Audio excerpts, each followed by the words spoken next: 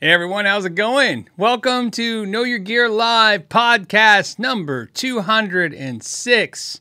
You know, it was a lot cooler last week when it was Know Your Gear Live number 205, but now it's 6. Thank you guys for joining me this week. It's another week has gone by. I hope it was good for you. I had a good week. It seems like it went by fast. That's always nice when it does that. As always, if you're new to the live podcast every Friday, if you're asking me a question or trying to talk to me directly, put a question mark first at the beginning of your statement or question. That way you know you're directing it towards me. If you're listening to the rebroadcast, I timestamp all of the subjects and questions we talk about, so you can go right to them. You don't have to listen to the whole show. And if you're listening on iTunes, Spotify, SoundCloud, Pandora, wherever else it is, it's everywhere, it seems like. Thank you for joining. Okay, we already have a bunch of early people who put questions, and I appreciate that. I see a bunch of super chats. I see a lot of regular faces. I should say. Can you say faces? Names? Your name is your face. Technically, your avatar is your face, but I think I recognize your name. Maybe that'd be a fun game one time if I could guess the avatars that match the names. But anyways, thank you all for joining. And we have something cool to do. I'm not going to talk about it now. I just want to prep you maybe in 10, 15 minutes or whatever. We're going to talk about, I have some giveaways to give, some things to give away. They're actually pretty cool. I'm very excited. Remember, I did a podcast a couple weeks ago or a couple months ago. We're a tuner. We gave away a Tune Ninja. And I said, you know, if you're a small company, reach out. These companies that we're giving away things from, these are companies with super small budgets, which means like literally no budget in most cases. Just they can send a few things. Usually have reverb stores, and do a shout out for them, give away some of their wares, and talk about them. All right, just something fun. Maybe you'll discover something new. And this one I'm actually really excited about in the strangest way, which we'll get to that. But first, what do we got to do? We got to get to the questions that were early. Some of you guys come super early, like an hour, 2 hours early, and put questions, and I appreciate that. And the first question, which is ones I always try to do every day or every week, is from Scott, who says, Phil, what piece of gear has given you seller's remorse after getting rid of it? The good news on that is most of the gear that I have remorse selling, that remorse is short-lived. Over time, I get over it. Now, if I don't get over it, I buy it back. So here's a good example. Behind me right now, there's a Gretsch I'm pointing to right now. It's a black Gretsch. It's on the lower rung of the wall. That Gretsch, this is my third time owning this Gretsch. That same model Gretsch. So interestingly enough, if you were to watch early years ago on the show, you would see that same Gretsch. You would think that that's the same Gretsch because it's the same model, same color. It's not. That was another one I had that I sold. And I sold the guitar. I regretted it, so I bought another one. The one I bought they changed the model, and I didn't like the changes. And so I sold it. And reflecting back over the years, I thought, you know, I really liked the guitar, even the second one. Why did I do that? And I regretted it. And as the guitar fate gods, I don't know what you call them, aligned up, I found that guitar for sale on Reverb at a local shop for less than I sold my other two for, which was shocking because they kept going up in price. So I went and bought it. And although that wasn't important, you know, I wasn't like trying to make a profit or figure out a scenario like that. That's usually, as you guys know, everybody who's experienced this is not the case. You usually buy a guitar, sell it, buy it again, and you lose money, even more money than what you did in the first place. So I didn't make any money on that swap around. I just didn't take the beating I normally take. So to answer your remorse question, a lot of the things I have a lot of remorse for, I've purchased back again. My Marshall 2061 head, I've owned 3 of those. There are a few things. In fact, one of my first videos I think I ever kind of got a lot of you dialed in was when I said why I'd owned like 4 or 5 Blues Juniors. I could own 10 by now. I don't know. At some point, there's just amps and guitars that you get, and then you go, oh, okay, I'm sick of this, and you get rid of it. So I've learned really not to sell certain things for that reason. What I've kind of learned from me, and this is kind of goes to remorse thing, and this is the thing I've learned over time about myself. It's really interesting. It's like a magical number. I think for me, the magical number is 1 year. Let me explain. if you see a guitar behind me on my walls that's not here as a loaner for a review, or it's not just something I'm doing for the channel. Let's say like that gem that I have in this gem behind me. I have a floral gem. This guitar I've had for, I want to say 4 years now. It might be a little longer than that, but 4 years. I'm not getting rid of it. Not anytime soon, because like I said, I figured it out. If a guitar sticks around 1 year, it's probably staying around for many, many years. It's in that first year. If it's some reason it doesn't, grab me, then it might go. So there you go. So to answer your question, remorse, I think I have a few things that I wish I didn't sell. I've had this sold and I wish I could have back. But most of the things that I have the most remorse for, I bought back at some point and then just never deal with again. So, I also knocked that stuff off a lot because when I had the store, that sell it and buy it again thing was, so when you hear me say I sold and bought it, I know a lot of you have done it too, but I used to do it because it was really easy for me to do so. When you have a retail store, it's an easy thing to do. You can sell it at top price, used, in your shop, and then, use that money. And then when you buy it again, it's not as painful. Without the retail establishment arm, kind of muscle behind me, these sell it and buy it again experiences are much more painful. So I've backed away from doing those as much, for sure. For sure. All right. Next question, which is the second question of the day, I believe, was Davis. Davis says, I'm building a Warmoth guitar and I need potentiometers for my humbucker setup. Is there a difference between potentiometers used for volume and tone, or is the circuit what creates the difference? So yes, all potentiometers basically the same in the concept of whether they're going to be a tone pot or a volume pot. So that's just whether or not going to add that capacitor, that 0.22 or 0.47 microfarad or whatever you're going to do, capacitor. So yeah, you're fine there. The main differences are going to be if you're going to go with like a logarithmic or a linear potentiometer. I like logarithmic, sorry. And most people do too as well.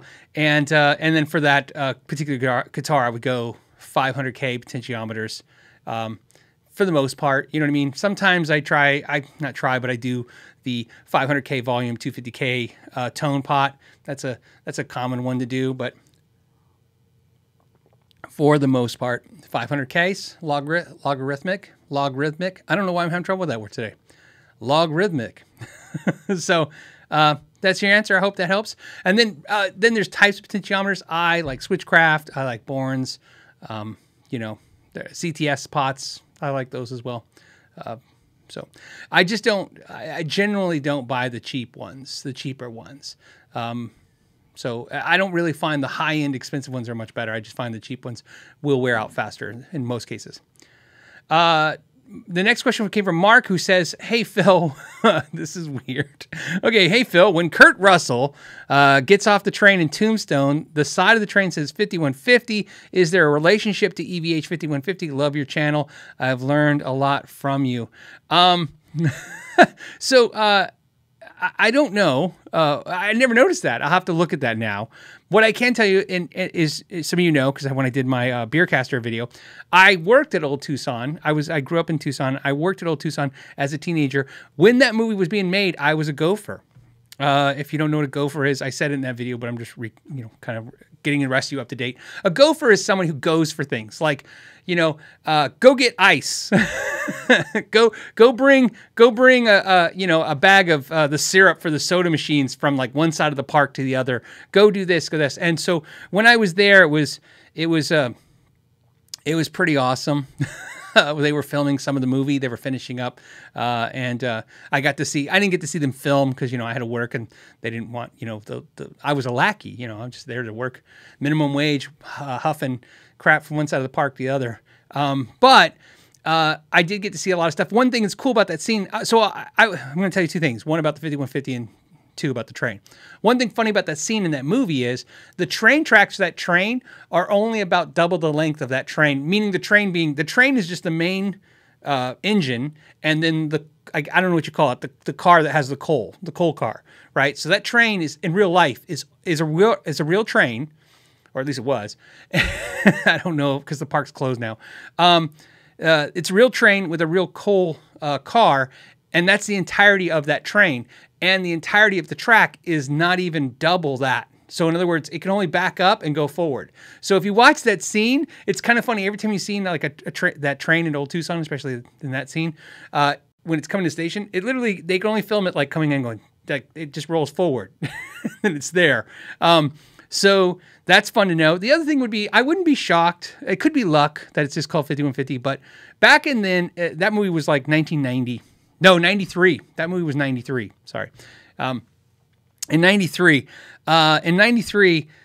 you know, there's a lot of metalheads working at Old Tucson in 93. And so I don't know if they could, maybe it was a fun thing to do like that. I wouldn't be shocked, but I don't know. I'd have to look at the train. Like, I don't know if that was prop added to the train or if it's physically, you know, in the steel of that train. But I never noticed it said 5150. I just know that scene because I actually got to see part of that scene, and that's how I know the train only rolled forward a few feet. So there you go. What I was paying attention to, for the record, was Goldie Hawn was walking around one day, and I got to see her. And for me at that time in my life, I was like, whoa, it was pretty exciting. It was probably the most exciting part. Like, wow. Anyways, I was a big fan. Okay, back to guitar stuff. Okay, so we have Josh Smith. Josh Smith said 2 beers in before the live stream. Gonna be a nice Friday night. Yeah, I'll have to catch up to you later. I appreciate that. It's a great way to start the weekend for a lot of us. I'm glad. I'm glad you get to listen to me, and probably the best way to listen to me is with 2 beers. I'm not advocating that anyone drink. I'm just saying it would probably make you listen to me much more pleasant. Okay, the next one is somebody just said, "How are you?" I'm fine. I don't know why. Thank you. I'm fine. How are you? And then the next question came from Cars and Guitars. Cars and Guitars is a new patron, so I recognize that, Cars and Guitars. In fact, I was talking to you, I think this morning. My days are blending together about guitar strings. Said, "Good afternoon, Phil. When looking for a good guitar tech, what kind of questions should we be asking to make the right choice?"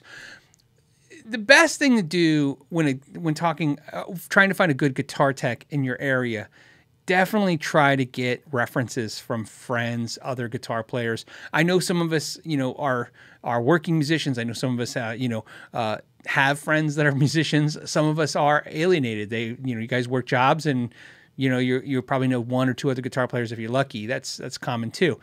So I understand it's a little difficult to do that, but in today's age, sometimes you can find reviews on them. That's a really good to figure out how they work, how good they work with customers and guitars. The other thing is, if you're going to ask them questions, look, technical prowess is important, but I'm going to assume in most cases, and this is very generic and very broad stroke, that if they're working at a professional store or a professional repair shop, let's just assume they have some basic skill sets there. So I find it's the best thing you can do is talk to them about, ask them to show you things they've done. Okay. One of my buddies, Tim, who's works at Atomic Guitars. He's one half of the Atomic Guitars in Glendale, Arizona, which is a very, very good shop. I like them. And Tim, I don't want to take credit for this idea, because I don't think I don't think I gave it to him. But I know one of the things years ago was I told Tim he should take pictures of all his work, because he does crazy work, and put it on social media, Facebook and stuff. And he does epically. And what's great about that is you get to see his work. You know what I mean? He likes to show you befores and afters of pictures of stuff. I find that's really, really good. I used to do that on when we had the McKnight Guitar Company Facebook page. I would put pictures of my before and after work. What I find now is I refrain from that a lot, from showing work that I do on customers' guitars now, because with this YouTube platform, it doesn't go to my customers. It goes to not even, you guys, my community. It goes, epically outside that. And what I find is sometimes customers just don't like, everybody says they have thick skin. That's like the first thing everybody says. Okay. I have moderately thick skin. I've kind of created a tougher skin over the years, especially, being a business owner, being on social media platforms. But that being said, everybody thinks they have thick skin until they read a comment about what a moron they are for owning that type of guitar. So I found my customers just don't like the invited hell. And back when I started doing it at the beginning, if you guys remember, I used to show more pictures of my customers' repairs. All my customers would say, "Oh no, I don't mind. I love it." And then I started noticing over time, you know, when you talk to them later, it wasn't as a pleasant experience. So, but like I said, that's one thing I would do is ask to look at their social media pictures, look at their work before, you know, and just get a talk to them. Because again, it's not like they have to take a test. I mean, you might have a test for them, but I don't think you should have a test. I just get a general thing. The other thing you can do, it's a great piece of advice, Cars and Guitars, which I can't even take credit again for giving this great idea. This is something that was done to me many times by customers for many, many years. Was they would come in and have me do something basic to one of their guitars. And they would always tell me, and if you do good, I'll bring you more guitars and harder work. And I'd be like, oh, okay. And I used to like chuckle. It was not actually as funny when I started, but over years it was. But what a great way now looking back, what a great way you could do that. You could take, go to your tech if you're concerned about the workload. Like, have them do a basic settle. Have it on a guitar maybe you don't absolutely love, right? Especially if you're thinking about having them do something serious to a guitar you're really, really connected to. Maybe take a guitar you're less connected to and have them do something very basic, and then you can just check out their work. And that's a very inexpensive way to test the waters, would be my other suggestion for you. Let's see. Dale Hamilton says, hey, Phil, great channel. Thank you, buddy. Says, I hate to be a broken record, but is there any way you can put your setup sheet somewhere where we can get it? What about selling it as... What about selling it... I don't understand this. What about selling it was your shirts and mugs? Have a great day. Okay, I understand what he's saying. He's saying, hey, can we get your setup sheets and all that, those PDFs? And what about selling them? I'm not going to sell any of that stuff. And Dale, great question. Thank you for asking it. And it's a little too soon to announce this, but since the question came up now, it makes sense. I have purchased a website, and we built it, and it's not up. That's a good way to put it. So in other words, long story short, the good news is the PDFs will be here soon. I just don't know how soon the announcement will be made. I don't know if it's... Well, I will tell you this. It will be before next month. What are we in April? We're in April. Before May. Before May, there'll be a website, and I'll explain what all the website's about and what the website's... And it's not the old website. It's something new. Something totally new. Something I've been working on the side. And... a little bit connected to me and a little bit not connected to me, but either way, though, it's where the PDFs and stuff will be and all that stuff. And all that stuff will be free. There'll be free services and then pay services on the site stuff, and it'll all come to make sense. So there you go. Okay. And so I don't know. And the reason I don't know when the launch date is because it's all done, but it's being vetted, I think. I'm not sure what the holdup is. So back in the day, and maybe it's still that way. Maybe it's because it's a business site. You used to build a site and then it would go up. Now I built it and, because you just built it with a platform. And then now it's got to be vetted and all this stuff. So they're verifying addresses and all this stuff. And once all that comes back and it's good, then they release it for me and then I can tell you guys about it. Okay. All right. Okay, next one is the Magnetic Fisherman, who says, hey, Phil, I just bought a PRS SE SSS. Okay, in the bridge is a Seymour Duncan Pearly Gates single coil bridge humbucker. Okay, when you're only the bridge, the volume drops a lot. Okay, well, it sounds to me like it's not wired correctly. That's what I would assume is going on. So that would be my first assessment of that. On the Seymour Duncan pickup, you may want to check because here's the deal. It sounds so easy. It happens to all of us. It happens to me to this day. You think you read the instructions, you're following the wiring colors, and then you go back and look and you see that it's not wired correctly. So in that particular case, that pickup, especially that pickup, because it's a mini humbucker, if you have one of the coils only working and it's a single coil mode, it's going to be very, very weak. So, because it's, those coils are not really wound heavy. So that's what I would check is your wiring. I know it sounds basic, but let's start there. That's what I would check. What's sad is I'm at a loss. I can't remember for the life of me off the top of my head what the Seymour Duncan mini wiring schematic is. The full-size humbucker should be black is hot, red and white should be tied together. And if you're going to coil split that, you will attach that to whatever your coil splitting switch is. If not, I shrink wrap that off or, just tape that off. And then your green and your bare will be your grounds. And that's straightforward and easy to go, right? It should be the same for the mini humbuckers as well, but please check that, because, I do stuff out of habit, but sometimes I still, like everybody else, I still look at a schematic right before I wire something out, but that sounds about right. So make sure it's like that. Okay, so that's some of the pre-questions. I know there's a couple more. We'll hit them as we come back. Again, I like to try to jump around and see what's going on. There's already almost 900 of you hanging out. Let me see what you guys are talking about before I get to some other super chats and other stuff going on.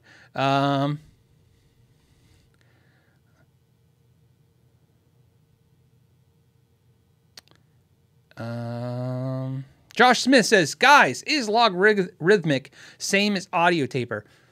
This is one of those questions where I don't want to be wrong, so I'm going to tell you what I think. I think they are, as far as I know. As far as I know. Sometimes Lawrence Petros from LPD Pedals is here, and he's really the expert for that stuff. It's one of those things like it's terminology thing. Everybody uses different terms for the same thing. In fact, sometimes I flip. Sometimes I'll say audio taper, or linear, and sometimes I say logarithmic. I don't know why I'm having trouble. That's probably why I say audio taper sometimes. Logarithmic. I don't know. Yes, I'm thinking the answer is yes, but there might be a technical answer that's a little bit different. Okay. Hold on, I'm just looking for anything that's out there that's... Phil Smith. Phil Smith says, slow down. I never slow down, buddy. It's always going.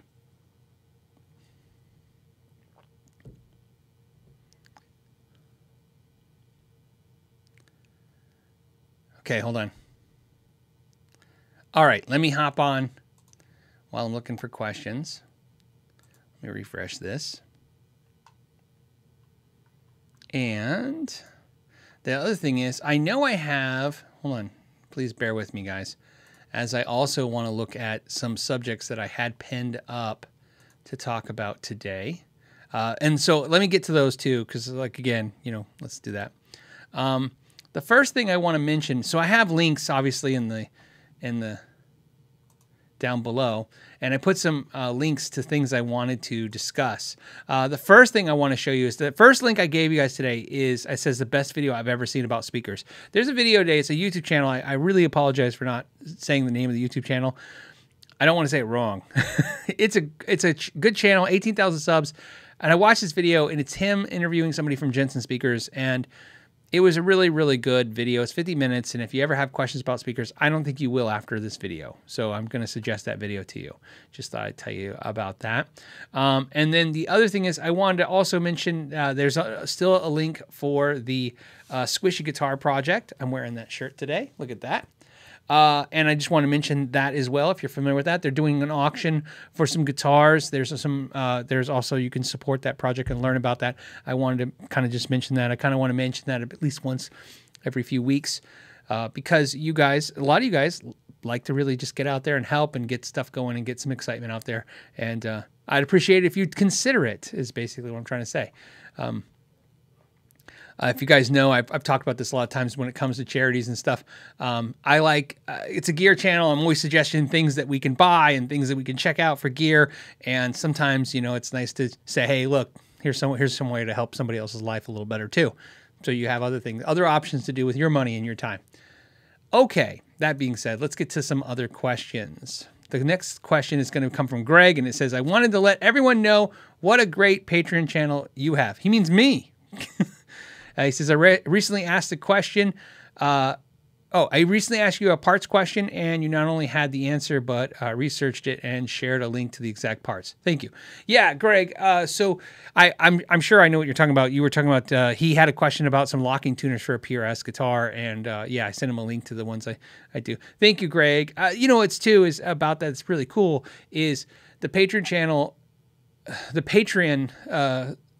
I don't know what you call it, not channel, the Patreon thing, my Patreon. I I finally got it. I talked to Patreon and got something fixed. For forever, it was a nightmare trying to sort through your guys' question on Patreon. So I think, Greg, what you're experiencing, I think a lot of patrons are experiencing, I'm a lot faster at those answers now because of the way they come into me, which is great. So I want to actually thank you for thanking me for that, but also I want to thank Patreon for fixing that. Okay, thank you. Jack says, I finally bought a Made in Mexico Strat this week. Taking my guitar count to 21. No, to 2. It's a 2 and an exclamation point. That's different than 21 for sure. It could be 21. Maybe he was like really excited about the 1. He's like, I'm going to put an exclamation point for the 1. No, I'm just kidding. He says, taking his count to 2. He's got 2 guitars. So now I need another amp. Okay. I don't follow the logic yet, but I'm going to go with this. Keep reading. It says, my little 40-watt Vox is lonely. Here's something for the gas fund. Okay, I understand what you're saying. Jack, I'm assuming, look, you got 2 guitars now. I understand you're going to get another amp. I don't think there's anything wrong with that. But if you buy an amp every time you buy a guitar, you will run out of room. So, you know. But all right, that makes sense. I can see that. You know, maybe sometimes that's a smarter method. Maybe you should own like 3 guitars and 3 amps instead of like some of us that have like 30 guitars and, 4 amps or 2 amps and 6 guitars and 1 amp. I don't know. Maybe that's the answer. But very excited for you either way. Congratulations on the Made in Mexico Strat as well. Mr. Fancy Hands. Hey, Mr. Fancy Hands says, hey, Phil, could you explain how stock pickups would improve through the Fender lines? Also, who do you think makes the best stock pickups going?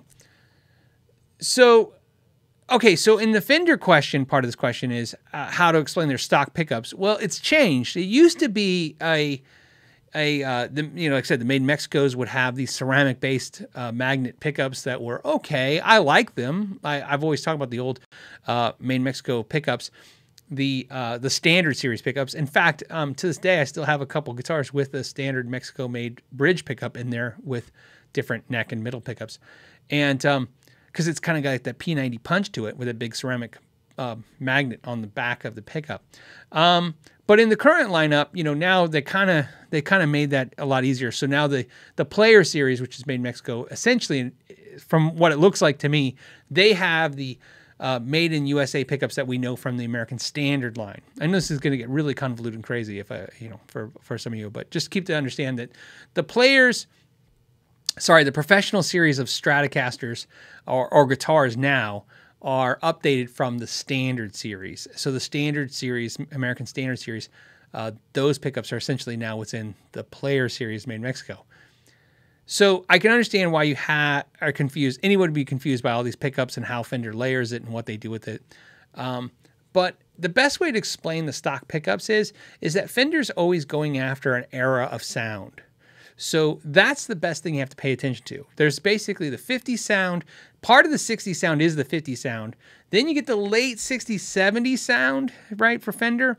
And then after that, I don't know if there's really, in my opinion, an 80s sound Fender pickup, because then it may be the 80s, later 80s, you're going to get to the lace sound, which is lace, and then, of course, noiseless, and after that. That's the way I kind of see that.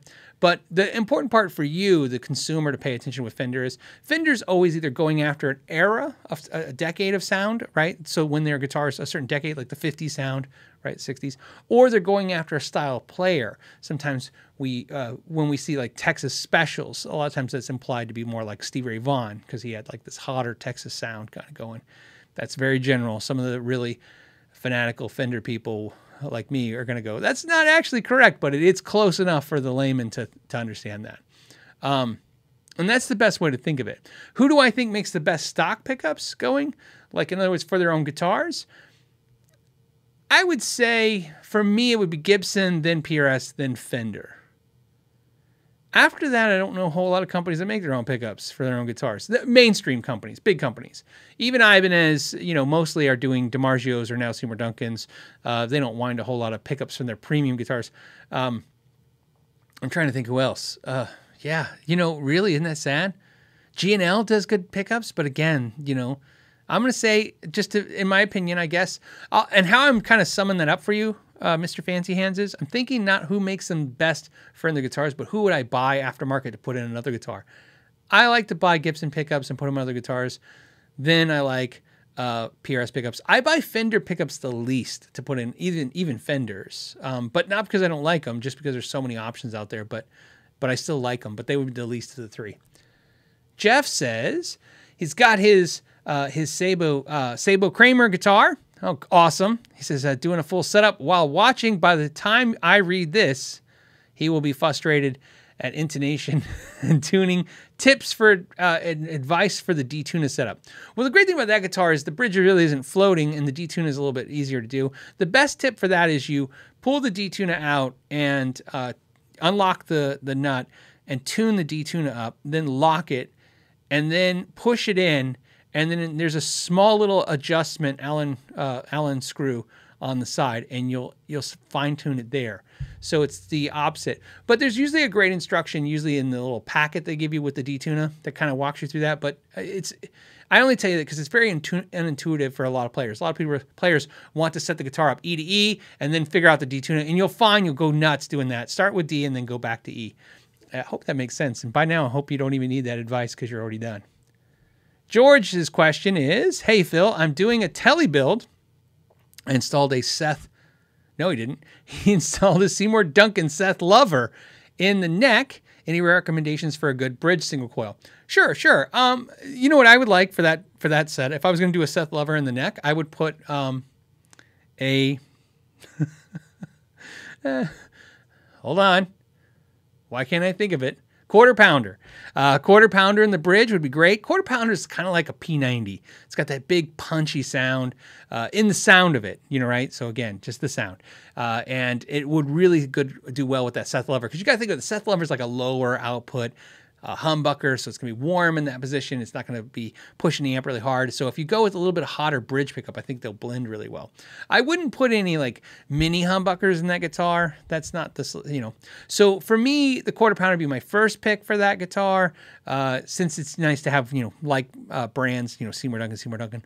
The next I would do is the BG 1400, which is the Billy Gibbons custom shop. Noiseless pickup would also match up really good with that, because the Seth Lovers is a pickup that's kind of got that same vibe and tone. That would be good for that as well. And then of course there's tons of other brands and stuff. I mean, there's tons of stuff out there, but I'm just going with what I think would pair nicely with that. I feel like the guy that walks up to your table and be like, well, if you're going to go with the LeBlanc Chalon, I don't know any wines, by the way. That's why I just made up the LeBlanc Chalon. Anyways, LeBlanc Chalon, I would go with the white cheese. It will, I don't know. Yeah, that was a bad joke. All right. Felicity says, hey, Phil, just got my first bass. All right, bass in the house. I use Fender Aerodyne Jazz from Guitar Center, but it's on police hold. Got any police hold stories? Thank goodness. Thanks goodness it's Friday. So first, I want to talk about the Aerodyne first. That's a great, fantastic bass. The only downfall of the Aerodyne series for me has always been, if you ever want to just be pissed off for days, Aerodynes in the U.S., if the Fender Aerodynes always come in black, but if you go to like in Japan online, go online and look at Fender Japan's website. They have amazing Aerodynes in all kinds of cool colors. They get different scales. They get 32-inch scale Aerodynes. They get all kinds of cool stuff. We just get black, but it's still a great bass. So good bass, good choice, smooth move. I like it. Police hold stories. So if you're not familiar with what Felicity's saying, is in most places, especially in the United States, there's something called a police hold. And what a police hold is you pay for a pawn's license. Look, and again, I've only owned a business in Arizona, so most states are like this, and different cities are even different. So just I'm explaining my situation, which is going to be consistent with a lot of places, not all though. What I mean by that is when you take something on trade, you have to have what's called a pawn license, just like a pawn shop. You have to have it. You have to be fingerprinted, just like a pawn shop, for no criminal record. And then every piece of gear that comes into your store, you have to fill out paperwork, and you pay a fee to the city to send the information and have it verified that it's not reported stolen, and you hold it. And when I was doing it, it was 14 days. I believe it's 21 days now where I live. I'd have to confirm that, but I think that's what I heard, that it got pushed up to 21 days for longer. So what happens is, and so what Guitar Center is doing is the same thing we used to do in my store, which is you would take a piece of gear, and let's say I take in this, I don't know, I don't have a piece of gear here. Yeah, I do. Okay, let's say you take in this Blue Amp 1 on trade. You have to fill out all this information, like you have to basically get the customer's driver's license and all that information. You put it on the sheet, and you write the serial numbers down to this, and you send it in for pawn clearance, right? Sometimes also called police hold. What happens next, though, is you can sell it, you just can't let it leave the premises. So what happens is let's say you put this down like Guitar Center does, like we did, and it will say, available April, or May 15th, right? And so you could buy it, but you can't physically take it out of the store till May 15th. So you can put a deposit on it, or you can physically buy it, doesn't matter. We'll put it in the back, and when it clears pawn clearance or police hold, you can come get it. And of course, if it doesn't clear police hold, you'll get your money back, right? Because you're not getting the product because there's a problem. So that's what it is for those that are curious what that's all about. That's what that's about. My store was 12, almost 13 years. I had 12 years and like 8 months is how long we kept our business open. And in 12 years, 8 months, we never had one issue with pawn clearance. Not one in any way. But yes, yes. Do I have a pawn clearance story? I only have one. Okay, it goes like this. It's not even a good story, but I'll just tell it to you. So this one time, this kid came in. And I say kid because he's like 20. This kid came in with a Marshall amp. I don't know what kind of Marshall amp it was. I think it was solid state. I just don't remember it was being a very expensive amp. And my wife was working the counter, and I was helping someone, and she had not at that time done a trade yet, right? So of course, like anyone has a job, you have another employee or a partner working and they haven't done something, you're kind of keeping an ear to see if they have any questions or if they're going to need help. And long story short, the kid's like, yeah, I want to sell this to you. And my wife goes, okay, how much you want? And, he said $400. And my wife looked it up, and she's like, I don't know. She came up with this because, just like Guitar Center, you look it up, what they're going for. My wife says $200. Now, I remember thinking in my head when she said that was way too low. Like that was low. She was lowballing him too low. But I think she was, again, nervous, and she was trying to find the right price to be safe for the business, right? And so I was thinking like maybe I'll go over there and say, hey, look, kid, I think we could probably go $325. But I hadn't looked at what she looked at too, so I was curious, right? And all of a sudden, before I could process that she told him like $200, he goes, okay. And I'm like, oh crap, right? So now my brain goes to, okay, maybe I should go over there and, because I don't want to take advantage of anybody. Let's go and figure this all out. Make sure everybody's on the same page, because I have more experience trading and stuff. And before I could get over there, the kid was walking out of the store. I didn't catch what happened, but the kid's walking out with the amp. And so I walk over there and I tell my wife, I said, oh, did he not like that price? And because I was like, this is a coachable moment, right? I'll tell her like, oh, this is how I kind of verify different prices and give them suggestions for different trade values versus sell values. And she goes, no, he was totally happy with $200. And I said, well, what happened? She goes, oh, I told him I wouldn't buy it. And I said, you wouldn't buy it? And she's like, no, that was too stupid low. She goes, I threw that number out because he looks sketchy and the whole situation seemed sketchy is what she's saying. And she said, I threw this low number to see what he'd say, and he took it too fast. She says, it was probably stolen. So I was like, yeah, not, yeah, it's stolen, but yeah, I understand the logic. So, but like I said, what happened was you have to train people for that. My wife became very good at it, as always, all the other employees too. But yeah, we never had a problem because of the fact that we were really diligent about doing everything. So you have to be, but that's also luck. That's luck. I have friends that own stores, and I think they're diligent too, and they've been nailed 3 or 4 times. When I say nailed, meaning they got hosed on that deal. You get sometimes the company that takes the trade is the one that's going to take the biggest browbeating financially on that scenario when they take in used goods. Not always, but sometimes. We've talked about this before on the podcast about how that all works. Like sometimes you get your product back when it's stolen, and sometimes you have to pay the store or the pawn shop that took it, or you have to pay a portion. There's all kinds of scenarios. It depends on your city and state and what's going on. So there you go. So yeah, no cool stories, unfortunately. No cool, like, interesting stories, because thank goodness that's one of those things you don't want cool, interesting stories about. Okay.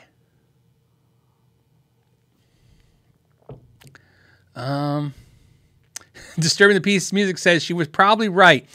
You know, I really felt like, yes. Yeah, I will tell you. Okay, so I'll tell you a story that is funnier. Here's why. Last week I told a story about the guitars that got knocked off the wall. I let my wife watch that. I actually not made her, but I begged her to watch the podcast for that piece and watch it, because I wanted to see that, what I said, to see if that was accurate, the way I remember it was accurate. It was good.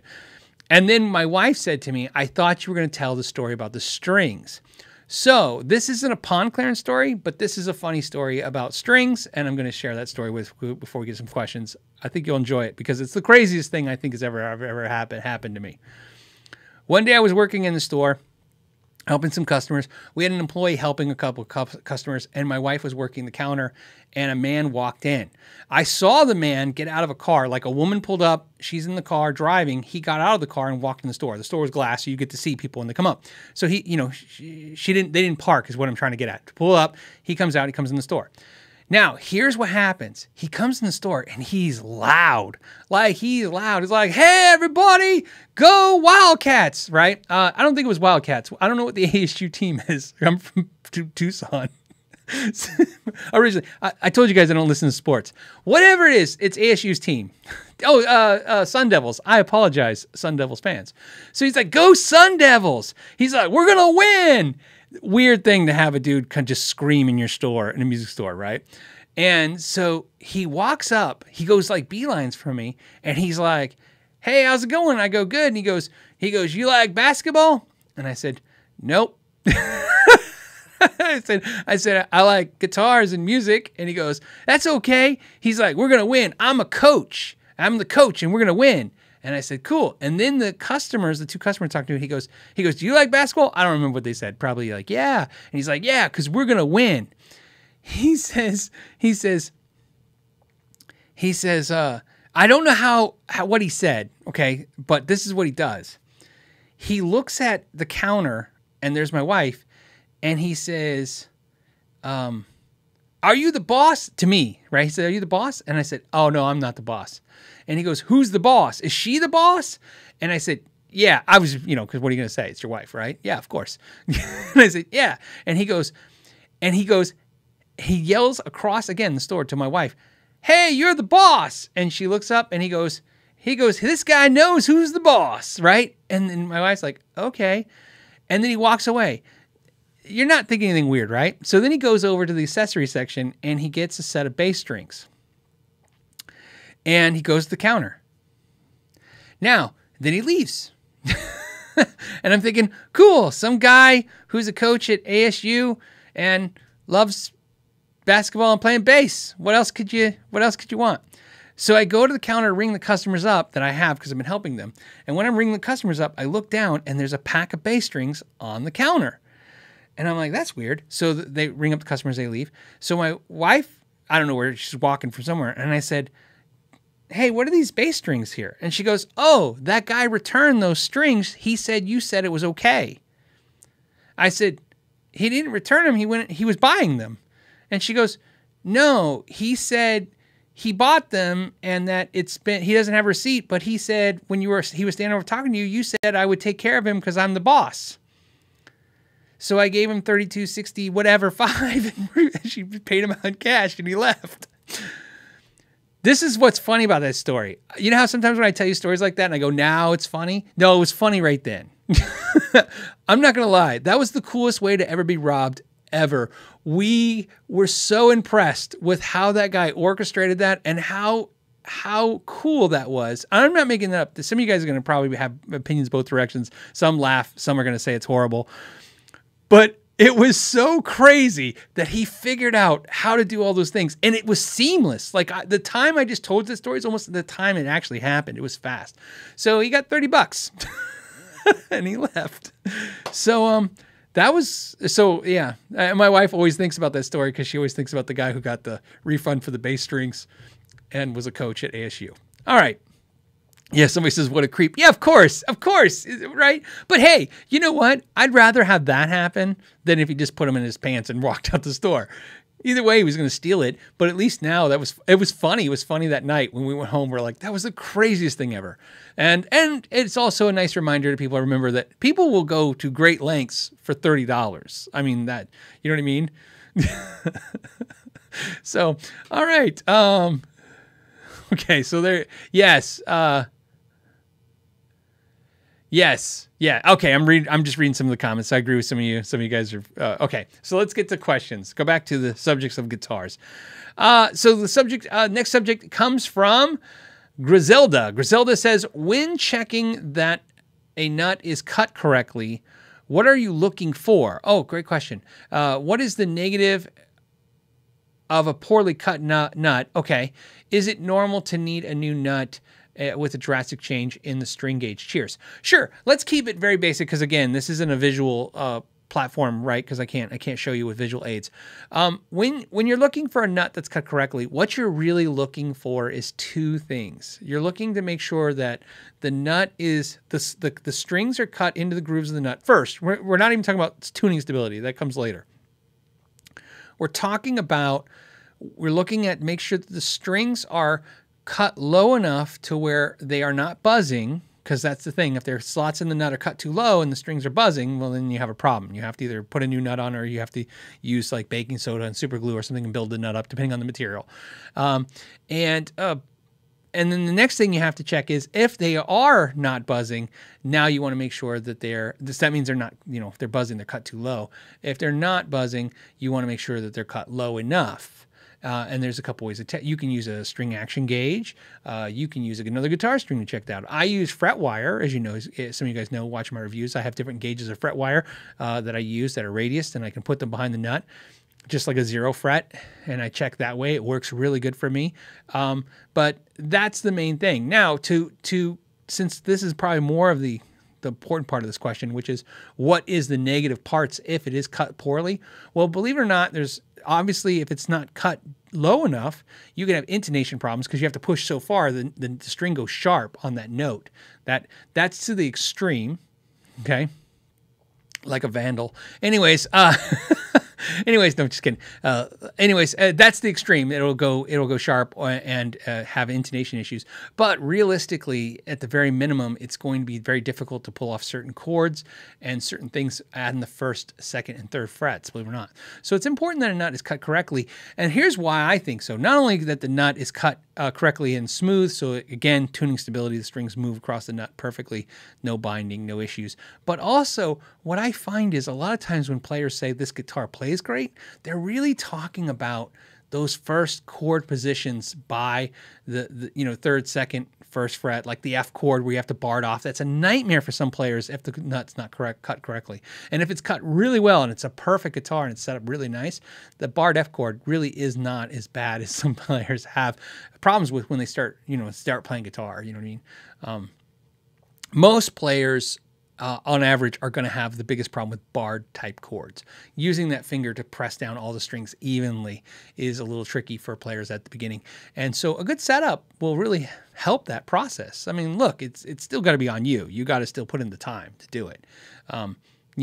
We've talked about this also when it comes to gear. Gear can't make you do anything. It can help you do the things you can do already. Does that make sense? Or it can make things better for you, but it can't do it for you. You still got to put in the time. But it makes a difference. So that's the main things you want to do when cutting a nut. So here's the thing that I don't like, and this is a side little tangent I want to go on.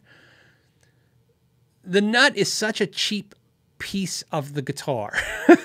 Even bone nut is cheap. Bone is cheap. Graphtec parts are cheap. Go look at a Graphtec pre-cut nut. It's nothing. Manufacturers are consistent. What I mean by that is all manufacturers are consistent in what they do. There's a process in which all of them kind of follow. That's the whole point of manufacturing, right? So they make product as cheap as they can, as good as they can for the price they want to make it for. I don't care if it's a toaster or if it's a guitar. That's everybody's goal. How good can we make this, and how cheap can we make it good? Right? And everybody's level of good is different, and everybody's level of cheap is different, but that's really the goal. The thing that sucks though is how they achieve that in most cases is by focusing on things that consumers focus on and not focusing on things that consumers don't. So I don't want to get this too convoluted for you, so let's keep it very basic. When people talk about, like, I want to say like an inexpensive guitar, right? We're talking about a $100 guitar, $200 guitar. And they go, it's fantastic. I watch reviews all the time. Look, I'm not, you watch my reviews. I watch other people's reviews. We all watch reviews. Some reviews are very tricky for me to watch because I watch, and it's, if you focus on the wrong things, which I have been guilty over the years doing certain things too, you know what I mean? You're just, you focus on the wrong things. And I've learned to refine what I talk about in my videos. A reviewer go, man, look at the finish on this guitar for $200. It's so pretty. That's great. The nut looks like ass, and it, right? And all the important parts of the guitar are not done right because that's not where your focus is. So to me, there are some bare minimums, and that's why if you notice in this year especially, more than every year before, but I've always been pretty, I think, diligent when it comes to this stuff, but more diligent this year than ever before in the videos.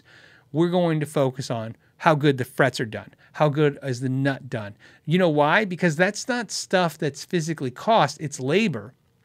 It takes time to make the frets right. It takes time to make the nut right. And those things are the things that they want to pass over. And those things are the things that, yeah, you can have fixed or fix yourself, but you don't want to do that. If you don't have to, you don't want to do, right? No one wants a, I've said this to my, in fact, I just saw Lawrence just post something. What he said? Oh, he sent it to me. He said, Phillip, I sent a care package out to you. Should be here tomorrow. I'm excited for that. Thank you, Lawrence. But I was actually going to use Lawrence as a perfect example. I got sidetracked with his reading his comment. I was going to say, I've told Lawrence this, right? This is how I feel about me personally, my guitars. When I buy a guitar for me, has nothing to do with YouTube videos. I'm not talking about reviews. I'm talking about me, Phillip McKnight, the person buying a guitar. I want to buy a guitar. I don't want to buy a project, right? That's me personally. As a repair person, projects are fun. As a YouTuber, they're amazingly fun. They fun content. I can show you things. I enjoy them. But when I'm not making YouTube videos about fixing guitars, I'm not like fixing my own guitars. Not anymore. Those days are gone. I did that before I got paid to do it. Because now, like a lot of people, and not everybody's like this. Like I have friends that are mechanics, and when they work on guitars all day, or cars, all day, they go home and work on their car. But I have friends that are mechanics, so like last thing they want to do is work on their car after they worked on people's cars all day, because that feels like work. My point to this is I'm not really looking for a project. So although I understand, and I say it all the time in videos, that these guitars need some products, these products need some work. It's not really like what I want to see. I want to see guitars come out great. So that's why the nut is a big deal. And that's why I want to tangent right now. I think that's a thing that we should be focusing more, especially as a guitar community, because if we focus on it more, they'll be forced to fix it. And that's really where the power of this YouTube arena is showing us, is that if we as a community of reviewers, and I mean all of us, I don't care if you got 5 subscribers, you're in the community. If you're making content, your content is available to manufacturers and to other consumers, you're affecting choices. If we set standards that say, hey, make good products, they'll be forced to make good products. If we say, oh, it's crappy, but it's $189, so let's just, who cares? What do you think the manufacturer sees when they see that? Oh, okay, well, why make it better? They're happy with it. We shouldn't be happy with it. I'm not saying we should be mad. I'm not talking about stark raving, screaming about crap. I'm talking about making points that make sense, like, hey, these are the things that we should address. Again, not to punish anyone, not to, just to let the companies know that we want quality. And if they make quality, we're excited about it. And that's really what it comes down to. If you're excited about it, you'll buy it. If you buy it, it's good for everybody. The economy, them, right? So that's why we're focusing more on that. So that's why I want to say I love that question, because I think that's one of the things that we need to focus more on, is how the nut is cut, which is the next couple reviews you see of guitars. I've upped it even more since the last one. You'll see we're focusing even more on exactly, not just saying when a nut is right and wrong, which is what I've been showing you in the last few videos. We're going to go more into detail about when it's right, why is it right, and when it's wrong, why is it wrong, and hopefully turn the reviews not so much into just a, hey, if you're looking at buying this guitar, it's a good review, but also teaching you guys exactly what to look for when you're looking at guitars to tell if it's a good quality, if the manufacturer's doing right by you, because it's important. All right. Hold on.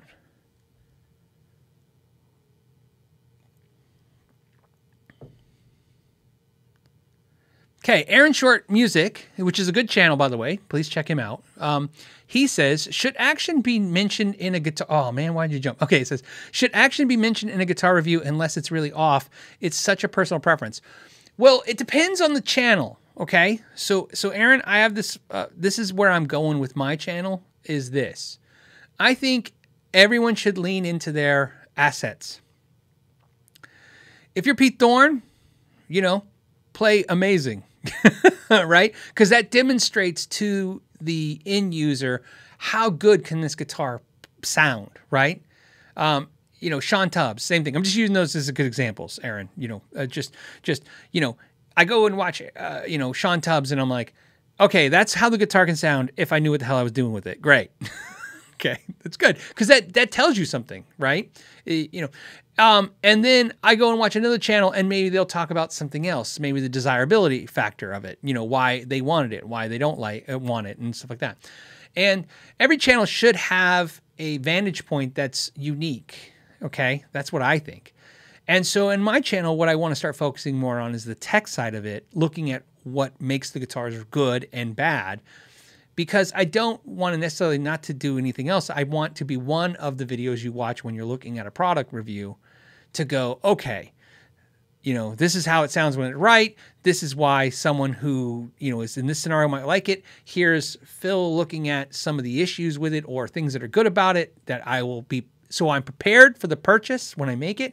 When I like the example, video I've been using for example lately is that Ibanez RG565 video.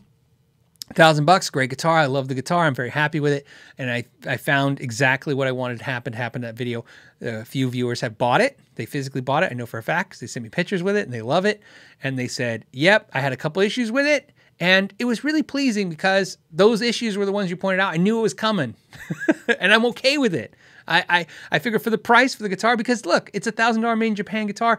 $1,000 is a lot of money, but not for a made in Japan guitar with those kind of features. It wasn't so far out of whack. So, but now knowing, you know, what the possible issues are. So back to your question, should the action be mentioned? It's up to each channel to discuss, you know what I mean, what it is that's important to them.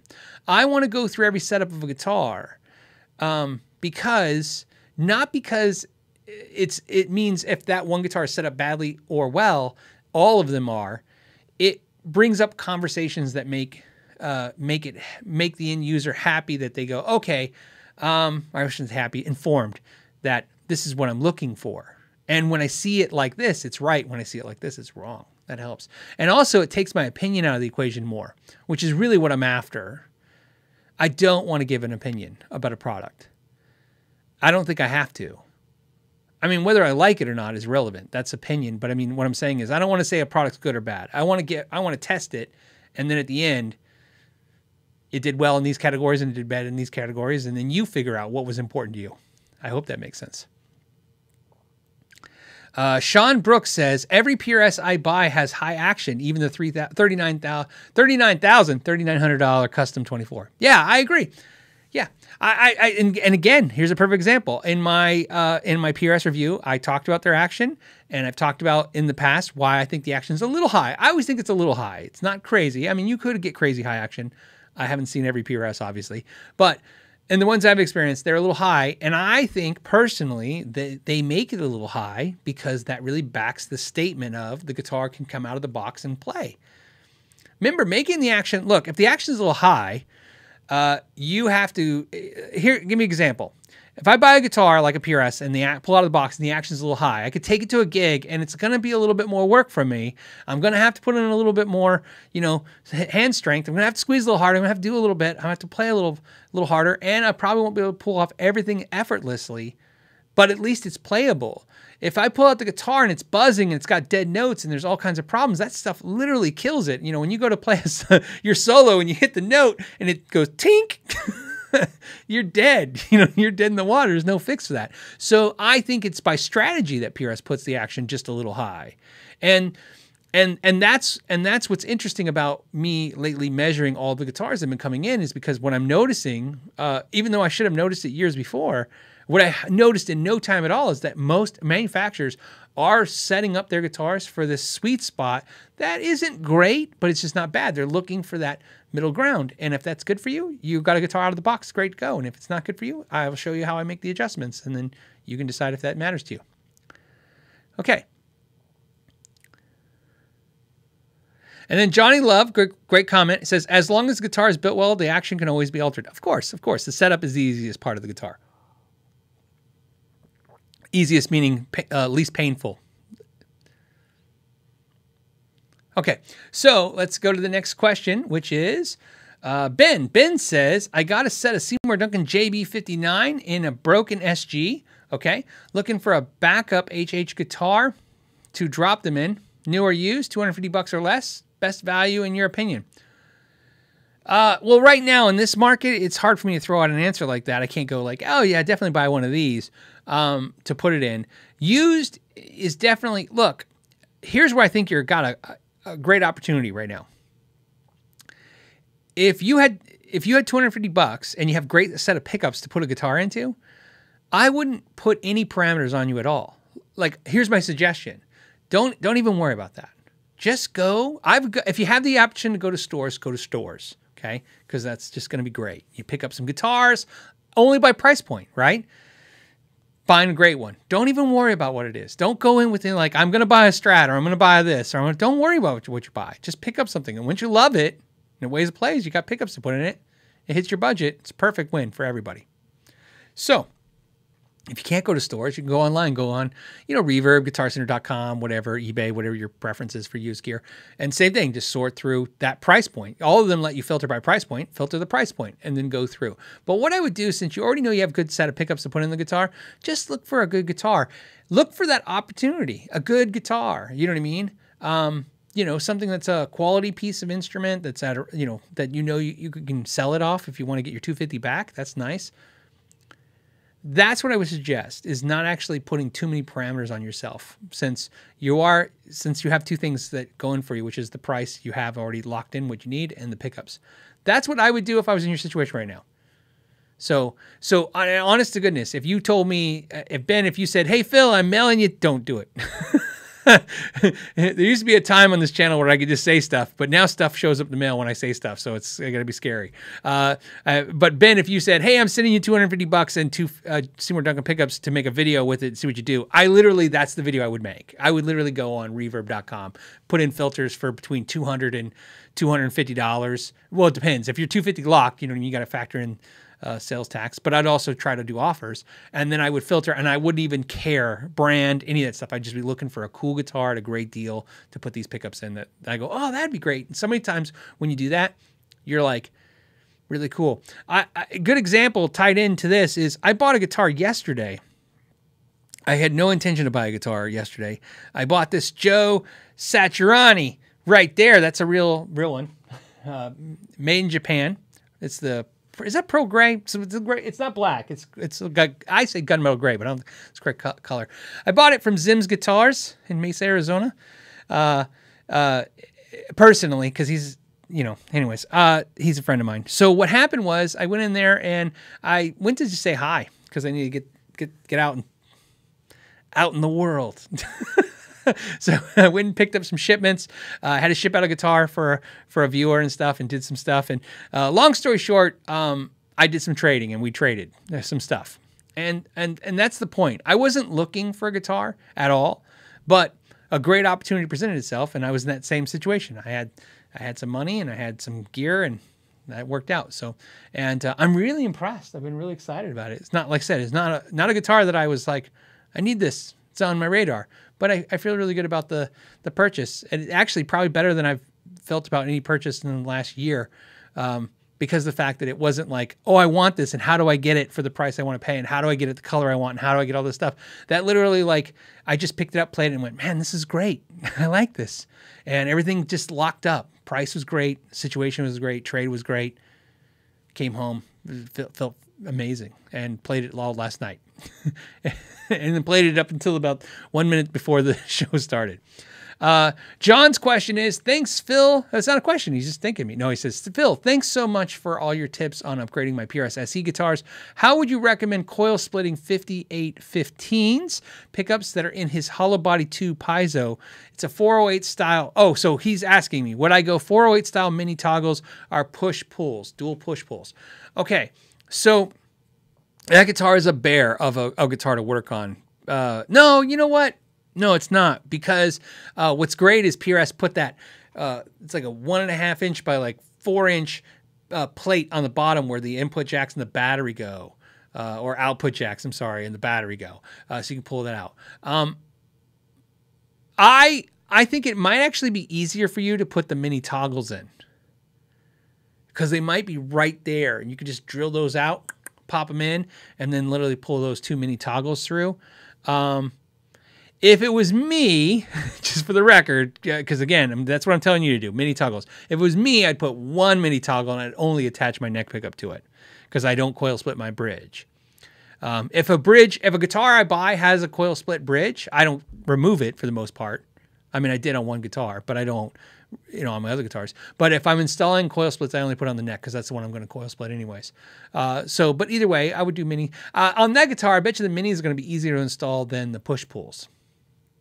Just thinking about how you got to get in there, because it's really, when you work in hollow body guitars, man, it's closed spaces. It's really tight. So, but it can be done. But that's the way I would do it. Plus, it'll look cool, and it's something PRS does. Really cool. Aeon 135 did a super chat. Thank you. I appreciate that. Litvey, what's up, Litvey? Says, talk me. Wait, what? Talk me out of a hold on. Talk me out of a Fernandez sustainer. So what he's talking about is he's looking at the Ed O'Brien Fender Strat and into a Sustainiac guitar. He's saying he wants me to do a Ed O'Brien equipped guitar compared to a Sustainer guitar. Comparison would be nice. Talk me out of it, huh? I don't know how to talk. Remember, that's not the rule on the channel. The rule on the channel is you should buy it. I have not tried the Ed O'Brien Fender. After playing the Sustainiac in that Schecter guitar video I did, I would really like to have a Sustainer in a Telecaster. I don't know why, because most Sustainer pickups are in tremolo-based guitars, but I would really like to have one in a Tele. I have no plans to do that, but that's what I would like. It'd be really cool. But they are cool. They are fun. A lot of the comments on that video were interesting. One of my favorite comments was somebody's like, yeah, I do that. I just by standing in front of my amp. What's funny about that is, I edited out a piece of that video.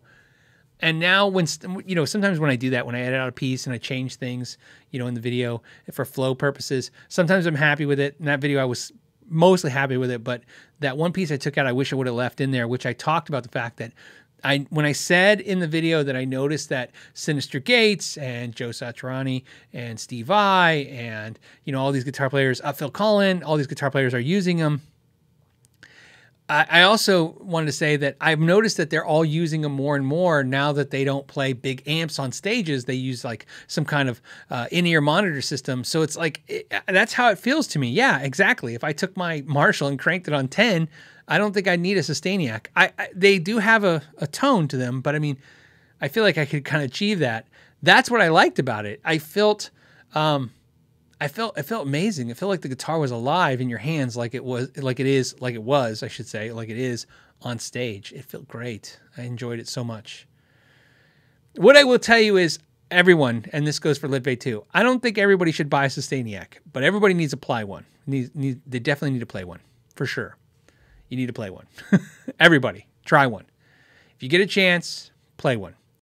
I've played a couple, but I think now when you play them, it reminds you of how it used to feel when you used to crank your amps. And I just don't crank amps anymore. Not like I used to, and I'm not going to ever again because, I don't have tinnitus. I don't have tinnitus, and I don't want tinnitus, and I'm not going to do anything to ever do that. So I wear earplugs, and here's what I really do. I wear earplugs as soon as the amps get anything close to being loud. And if I'm even getting that loud, I don't want to wear earplugs, so I just don't turn up. So I keep amps pretty quiet. So I didn't realize how quiet I keep amps. Because my family always tells me how loud I am.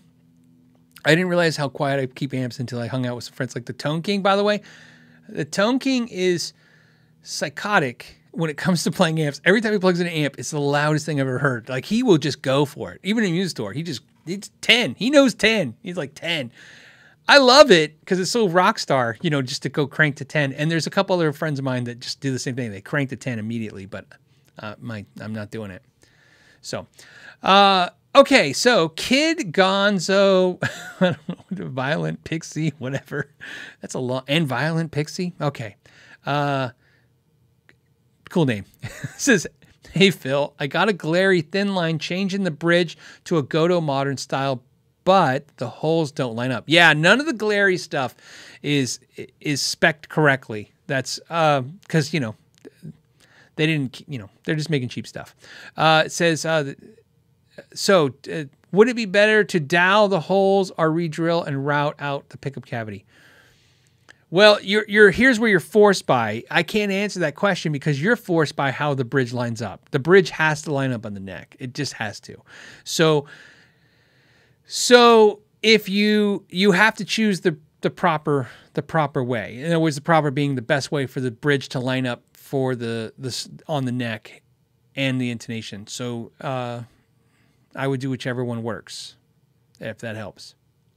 The glary, where I turn the glary into, you know, the nicer guitar and all that stuff, I think I showed all in the video. I had to redo everything. That's why, actually, if you guys, you know, what's funny is, I think I said it in the video, but that's why, if you notice, when I took the back plate off, I went with furls, and I went with individual 4 furls and did the neck. It's because no back plates, aftermarket back plates, fit that.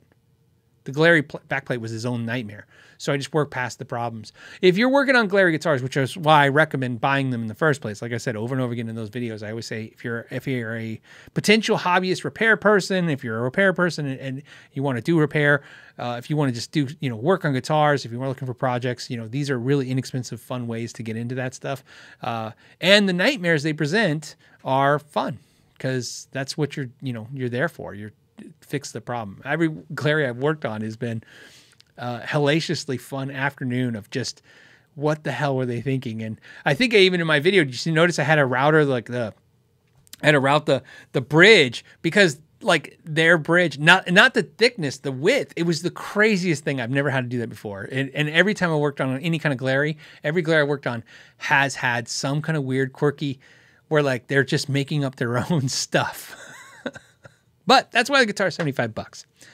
The Apple's Masher says, why is the Mira your most played guitar? What do you think about the S2? So I have one S2, which is my semi-hollow single cut. I like the S2 series, very much so. The S2 series, I think, is it's one of the best deals out there on the market, in my opinion. It's quality. I like them. I like the way I like everything about them. Even when people complain, some people say they don't like the pickups, they don't like this, they don't like that. I like everything about them. My S2 semi-hollow is unmodified in any way, and I have no intention to ever modify it. So I like the S2 series. That's easy. So that's the easy part. So I like them. I like them. I own one. I like it. Mira, why is it my most played guitar? Well, the Mira, it's not about the Mira model, and this is something that keeps coming up, is, you know, people are like, oh, why do you like the Mira? It's not the Mira. I like my Mira. Is it here? Nope, I took it in the other room. I don't know what it is. It sounds and plays great. It's just a beautiful beast of a guitar. It sounds great. There's something about it that just works for me.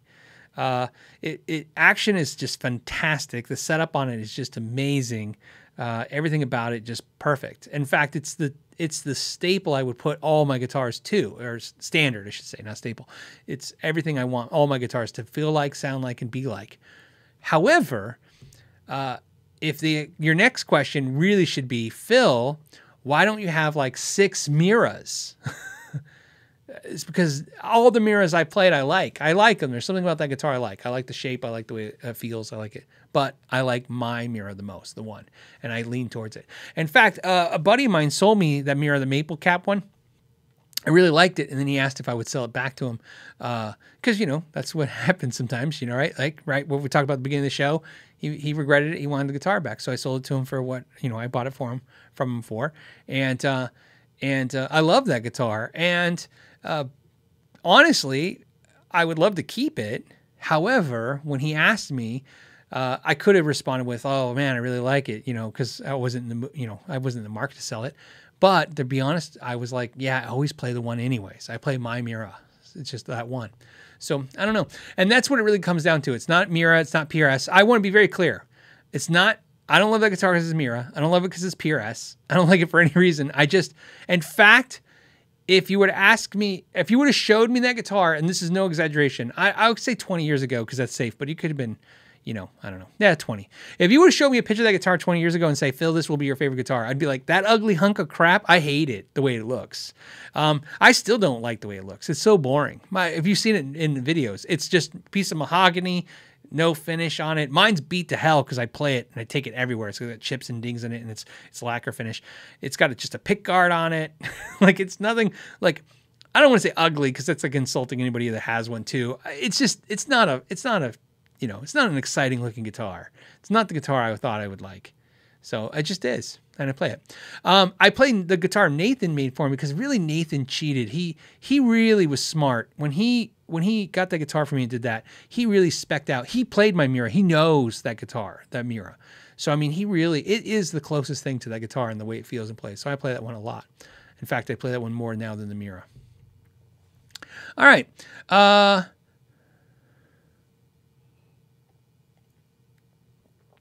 Tampa Blues says, what humbucker pickups would you suggest for an ES335 type guitar? Ibanez AS73 for blues, looking under $300 for two humbuckers. So this is where another problem, disadvantage. So let me give you the Tampa Blues. Let me give you the disclaimer. I am not paying attention to the pickup market enough to know what the heck the pickup prices are going for.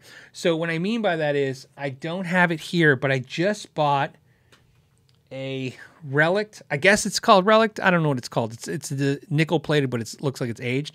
DiMarzio Tone Zone. I just bought one of those, and it was, I want to say it was 102, and then shipping, I think I paid 109 for it, and I was in shock.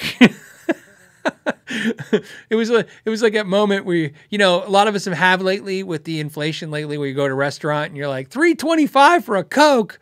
The hell, right? Like literally, I had that moment. I had that, back in my day, you could be a pickup for $69.95. Like I literally felt that way. So so I had a little shock. So $100 for a DiMarzio pickup was a little shocking. And by the way, I couldn't negotiate. I needed it. Well, I wanted it, and there was only one on the internet to buy. So I wasn't going to take a chance and let that guy sell that retailer. So I bought it. So that's what I'm saying. So the price thing is, to me right now, it feels like most pickups are about $150, unless you're going towards, the inexpensive stuff from Guitar Fetish and brands like that make really affordable pickups. But for me, the ES335 guitar, I mean, for blues, I mean, it's tough. It's tough. It's a tough thing because there's only my preference is what I can tell you. What would I put in it? I'll tell you what, this is the most horrible answer ever, but it's my answer and I want to stick with it. Sunday's pickup video, because I didn't do a pickup video because last Sunday, and I apologize to everybody who's been liking the Pickup Sunday video series, and just to out myself and why it happened, it was totally my fault. I pushed back the editing, which is the video you're going to see this Sunday. I pushed back the editing. I was going to do some last minute editing last minute. And on Saturday, my wife's like, oh, well, my parents will be here tomorrow at noon. And I'm like, for what? She's like, Easter. I was like, I thought Easter was like in April. I'm not even making this up. This is what I said to her. I was like, oh, yeah. I'm like, oh, that would explain it. I think somebody said Happy Easter to me on the podcast. So long story short, I didn't get the video out in time, so it'll come out this Sunday. These pickups that I'm reviewing this Sunday, these are the pickups I would tell you to put in that guitar. Which I'll just tell you what they are. They're the Fortitude and the PAF anniversary set, but I'll explain why in that video. So that's what I would go with. By the way, we're at the hour and 20-minute mark, so we're going to cut off super chats so we can get to super chats and non-super chats and all that stuff. And I appreciate you guys all supporting me every Friday for this. So James Anderson's the last super chat of the day. Like I said, if you put a super chat past that, I know I say that and then sometimes we go past, but I don't think I will today because I don't know. We'll see. All right, let's get back to to the next question, which is Mathis. Mathis says, hey, Phil, greetings from Sweden. Fret leveling beams always seem to be shorter than the neck, so it seems really hard to take material off completely even way across all frets. Also, radius versus non-radius beams. Okay, super, super easy. Yeah, you don't want the radius, you don't want it to be the length of the neck. I understand the logic on why you think you do, right? Because you're like, oh, it makes sense, I'll catch everything. But really, you know, I think you gotta, I always tell everybody, you gotta relax on the guitar repair part. You know what I mean? In other words, when you're doing stuff, you know, the more focused you get on, you know, trying to make it right, you don't realize the history of the people who came before you making these things. So to take a sanding beam, you don't need it to be super long. I use a sanding beam. I think mine's 19 inches. I think that sounds right. The one I use, that if I use a sanding beam. So I like it. It works perfect for me. And I don't need it to be any longer. And most players, or most repair people, can even get away with a shorter one. You know what I mean? You can use a 6-inch sanding beam, or you can use a 6-inch file to do all your frets, the top of your frets. It's really just a preference. Again, here's what I really want to hone in. And this is not from me. This is not me going, hey, I've been repairing guitars for so many years. Let me tell you guys. This is the benefit of the YouTube channel of now interviewing and hanging out with so many luthiers and so many repair people around the world, physically around the world. What I've seen is this, everyone kind of, before the internet told everybody what to do, everybody kind of figured out their own thing. There was a few that went to like Roberto Ben's schools and they got this like kind of like this standard, like this is how you do it. But even then, when you talk to them, they have the same, they'll tell the same stories. Well, this is how you do it, but that's how I really do it. In fact, I got used to hearing this, but this is how, shh, don't tell, this is how I do it. Not shh, like don't tell my secret. Shh, don't tell anybody I'm not doing the right way. There's so many people doing it. And what I learned is there's a ton of ways to do something. So everybody does it their own way. But what I learned about that is, why that's important is, you need to, when you're starting out, be taught some way that makes sense to you. But don't be afraid that if you're more comfortable with doing it one way, do it that way. So your next part of your question, which ties into this, is radius blocks versus non-radius beams, right? Which do you use? Well, you can use both. I use both in different scenarios. It depends on what I'm trying to achieve. So I have both, and you've seen me do videos with both, and there's reasons why that. Sometimes it depends on the type of guitar. It depends on what I'm really going after, right? There's a ton of reasons why you want to do something. The reason why I say there's reasons, let me give you a scenario why you would want to maybe use one and not the other. And then I take a drink of water real quick. The main reason is that the goal should be to take the least amount of material away from the frets. Okay, that's your goal. Whenever you're doing anything to your frets, whenever you're doing anything to any guitar, you do not want to remove material from the guitar. That's what you don't want to do. That's a perfect world, right? Think about a perfect world. Perfect world is you get a guitar with stainless steel frets and you never do anything to it the whole life of the guitar. That's a perfect world. So the next perfect world is you get a guitar, doesn't matter what frets, and you got to do a little bit of crown level or a little bit of fret sprout and you do a little bit of work. So you see how this works? It keeps getting worse, right? And then the less perfect world is now we got to level and crown the, crown and level, well, level and crown the frets a couple times throughout its life, right? So you want to remove the least amount of material. The radius ones, to me, take more material because obviously they're radius. They're going to kind of force you to take the materials off the ends of the frets more so. They actually literally cut the frets or take away material exactly, less in the middle and more on the sides. The result is great because you can do bends and it's great, but you're really, really making it harder to do that next time around if you get a little aggressive. So that's why I said you look at every scenario like, what can I do to take the least amount of material away and what will end with the best result? And that's why sometimes you do those decisions. And sometimes it's just easy. The radius blocks are pretty damn easy. Depends on what you want to do. I've done both. I switch depending on the customer or what I'm doing, my personal choice that day, my thought. Sometimes it's just as stupid as I shoot from my hip going, I think this is where I think I'm going to end up. You know what I mean? So let's do it this way. And after that, I hope that kind of gives you some insight. Broke FX.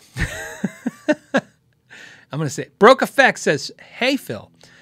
New guitar day for me. Awesome. It says Fender, first Gibson Les Paul 2016 Studio HP. Anything I should know about titanium nut and saddles, maintenance, and thoughts? Well, so I'm assuming because you have the 2016 Studio HP, you have titanium because you have the after nut, the nut that they used after they used the brass one.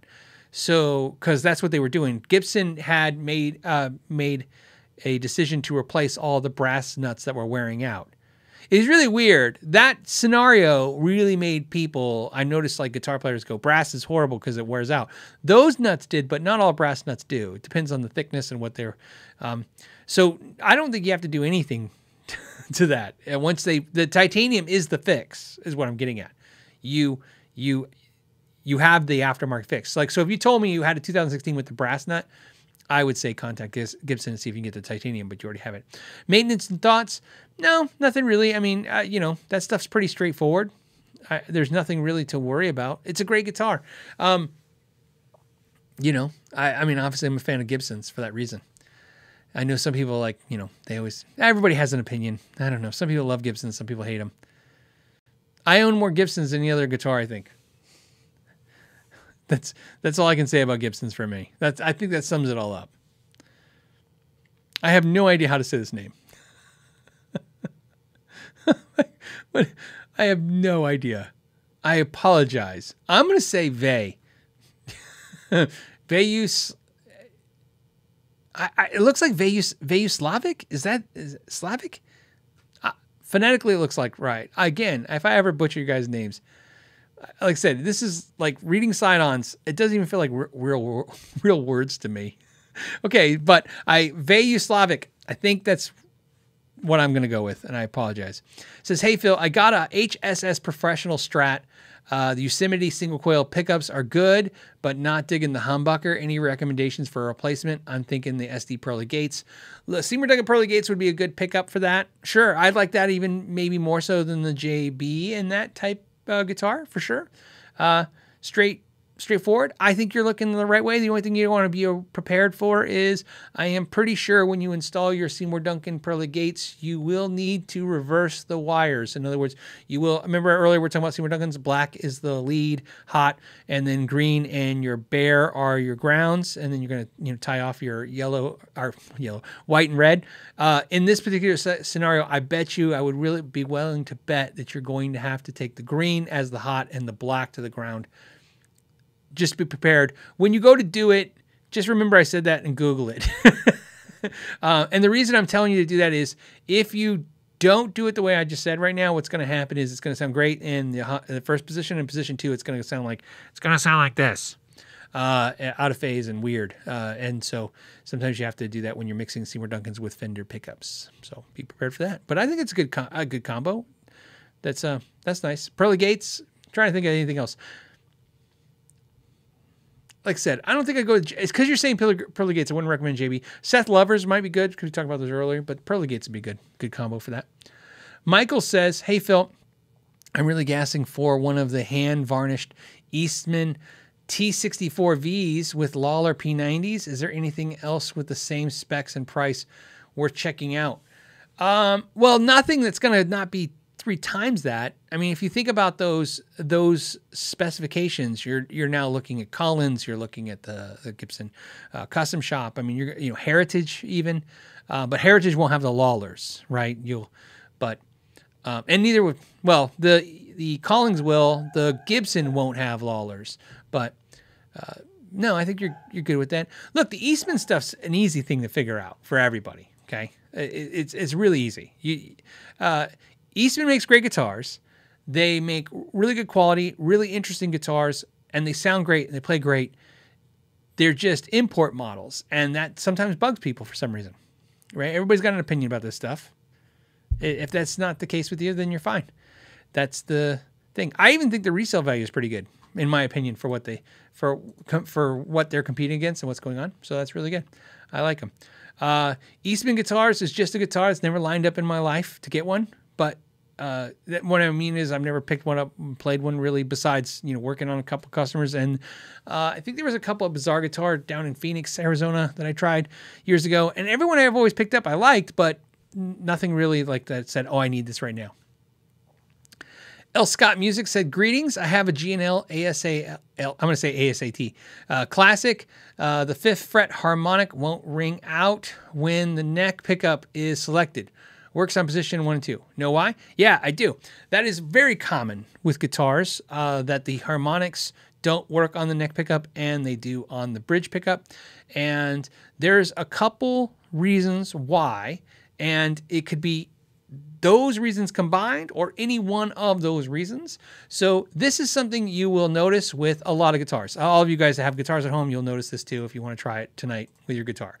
You can take any guitar and switch it to the neck humbucker and hit harmonics and notice that they're not only not ringing out, sometimes they don't work at all. Sometimes they work, but they just die. And if you go back to the bridge, again, you hit the harmonic on the neck and go, pew, it's like it's going to die. Go to the bridge and it'll be woo, they take off again because it's there. Sometimes it has to do with the placement of those pickups. That's why where those pickups are sitting is important. So sometimes the pickup is maybe too close or too far away from the bridge to really pick up the harmonic. That is one reason why it would do. It's the placement of the pickup. So, and it has nothing to do with anything other than every guitars have just slightly different placement of where they put their pickups. The second thing that could be causing it, and again, in any factors of conjunctions of these, is the pickup itself. The pickup is different. The way it's voiced, it's different, right? One scenario that I found does this is when they underwind the inner coil of a humbucker in a guitar. So, for instance, you have a humbucker, and the coil that is closest to the bridge of the two coils in the neck position is wound with less winds than the other coil, and you need by placement, you need that coil to really be kind of picking up that harmonic, and it's not doing it because the other pickup is more dominant with the two, if that makes any sense. That's kind of the way I illustrate that. The great news is that's not a defect in your guitar. Okay, that's a reason why some players don't pick certain guitars, because they make music and they want a harmonic off the neck. How I discovered this was in the Somnium guitar. When I go through all my guitars, some guitars like yours, some guitars will do harmonic on the neck and some guitars won't. And I was like, okay, so it's definitely a placement of the pickup issue. Okay. However, with the Somnium guitar and doing experiments, what I learned was, because the Somnium guitar is exactly like that. If I put two Seymour Duncan JB and a Jazz in this guitar and hit the harmonic on the neck pickup, I will get that same muted no tone. However, if I change out certain pickups, when I get to certain ones, certain pickups will let that harmonic come out and sing like clean and crisp and perfect. So that basically what I'm getting at is, don't worry about it if it's not a problem, because it's what it's supposed to do. But if it's bugging you, you can fix it with a pickup, and you're just going to have to figure that out. My guess is you're going to probably have to go with a little bit hotter pickup than what they have in the neck, and something that has a little bit more in the high frequency range to compensate for what's choking that off. And the reason I say that is because one thing, I want you to think of it mentally like this. Imagine when you're doing harmonics, even on your bridge, I want you to think about your tone control, and as you back that off, right? Eventually, same thing, even on your bridge, you can't really hear the harmonics anymore. They choke out because of that tone control. That's essentially what your neck pickup is doing. That's why pickup selection is important for guitars. And not every pickup is perfect for every scenario. Okay, Brad Guitar Miller. What's up, Brad? He says, Phil, thanks for the feedback on the fret rockers. You inspired me to give one away. You picked the winner. Okay, so basically, if you remember, Brad sent me a aluminium fret rocker, and it's cool. And I showed it on the channel, and he's now put some in production, and he's selling them on eBay. And he sent me some cool stickers this week and some pics and stuff, or maybe it was last week. I don't remember it. It all kind of blends together, my weeks. That's what COVID gives me. It's like this, I don't even know what day it is until Friday. And so he wants to do a giveaway for one.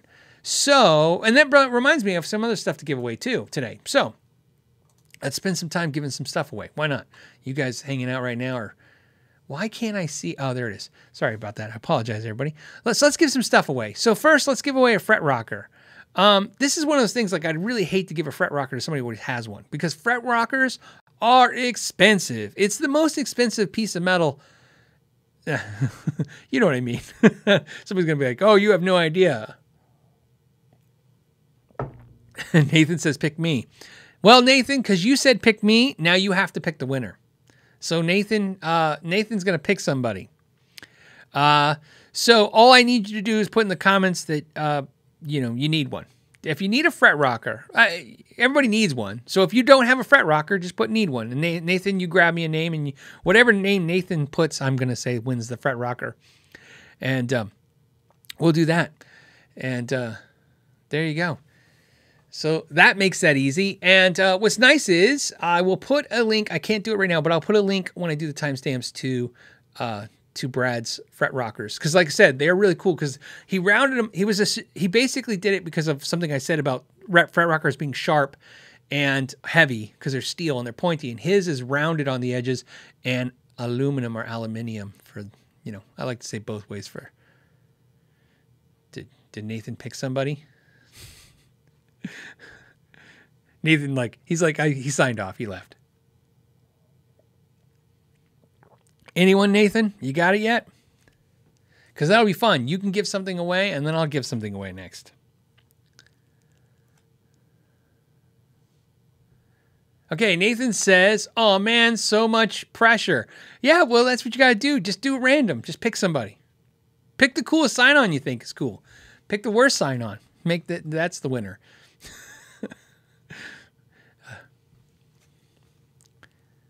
Okay, it's Gretsch Zeppelin. Ah, well, here's what's cool. See, this was great. I know Nathan well enough to know why you picked that. He loves Gretsch. And Zeppelin, but mostly Gretsch. So, Gretsch Zeppelin, you just won. So, Gretsch Zeppelin, if you could send me a message to askknowyourgear@gmail.com, I will get that information to Brad, and he'll send you out a fret rocker. And then everybody else watching the rebroadcast, there'll be a link if you want to check them out. I think he's only like $15 for them, which, like I said, is expensive, but not, because fret rockers can be $40, depending where you buy them and what. But his is pretty reasonable. And then since we did that, let me give some stuff away too. So I had a company called Tone Shack, and I say a company, I want to be very, very clear. It's a person. Right? It's not an army of people. It's a person trying to make a living or do cool things out there. And what they did, and it's a really interesting idea. They sent me a choice of, these are a bunch. They sent me more than these, so many of these, but I can only send out so many at a time. So what these are capacitors. And I want to show you one. And this one's the first one I want to show you. He made a treble bleed. Let me go there. So this is a treble bleed. And what he's doing is like hand picking out, this is new old stock, like capacitors and stuff. And so he made this beautiful treble bleed. And what's nice is for me is I can put this in an envelope and send it out. So it's not going to be crazy expensive to send it out to you guys. Maybe throw some stickers in there and stuff. So he sent that, and this is a capacitor set for a telly. And what he does is he's using new old stock and hand testing them and checking them and making sure and he's giving you all the specifications on them. Very cool. This might seem silly to some of you, but to some of you, you really know what's going on here. This is a big deal, right? Some capacitors are just, I don't want to say the magic. That just seems too silly to say. But there's something about certain capacitors that are really cool, that do things really cool to your tone controls. So let's keep my life easy. Here's what I'm going to do. I'm going to pick a winner today. I'm going to do this for a couple weeks. I'm going to pick a winner today, and here's how it works. Whoever I pick gets to tell me when they email me which one they want. You can have a treble bleed to install on any guitar you want. You can have the Stratocaster one, or you can have the set for the Telecaster. And then again, I put a link to his eBay, our Reverb store. So if you want to check out stuff, and caps are cool because, these are like expensive, and expensive meaning it's like $8 a piece, right? So I mean, it's expensive for a capacitor, but it's not in the grand scheme of things of what he's doing. And I always like it because it's a great first project for someone who wants to use a soldering iron. It's a great first project for somebody who wants to mod a guitar. It's a great thing to do to a guitar to get a little bit of change in tone for almost a little bit of no money, right? Does that make sense? So there you go. So here's what I'm going to do. I'm going to pick a winner, and here's how I'm going to pick the winner. All I want you to do is put treble bleeds don't suck for Lawrence.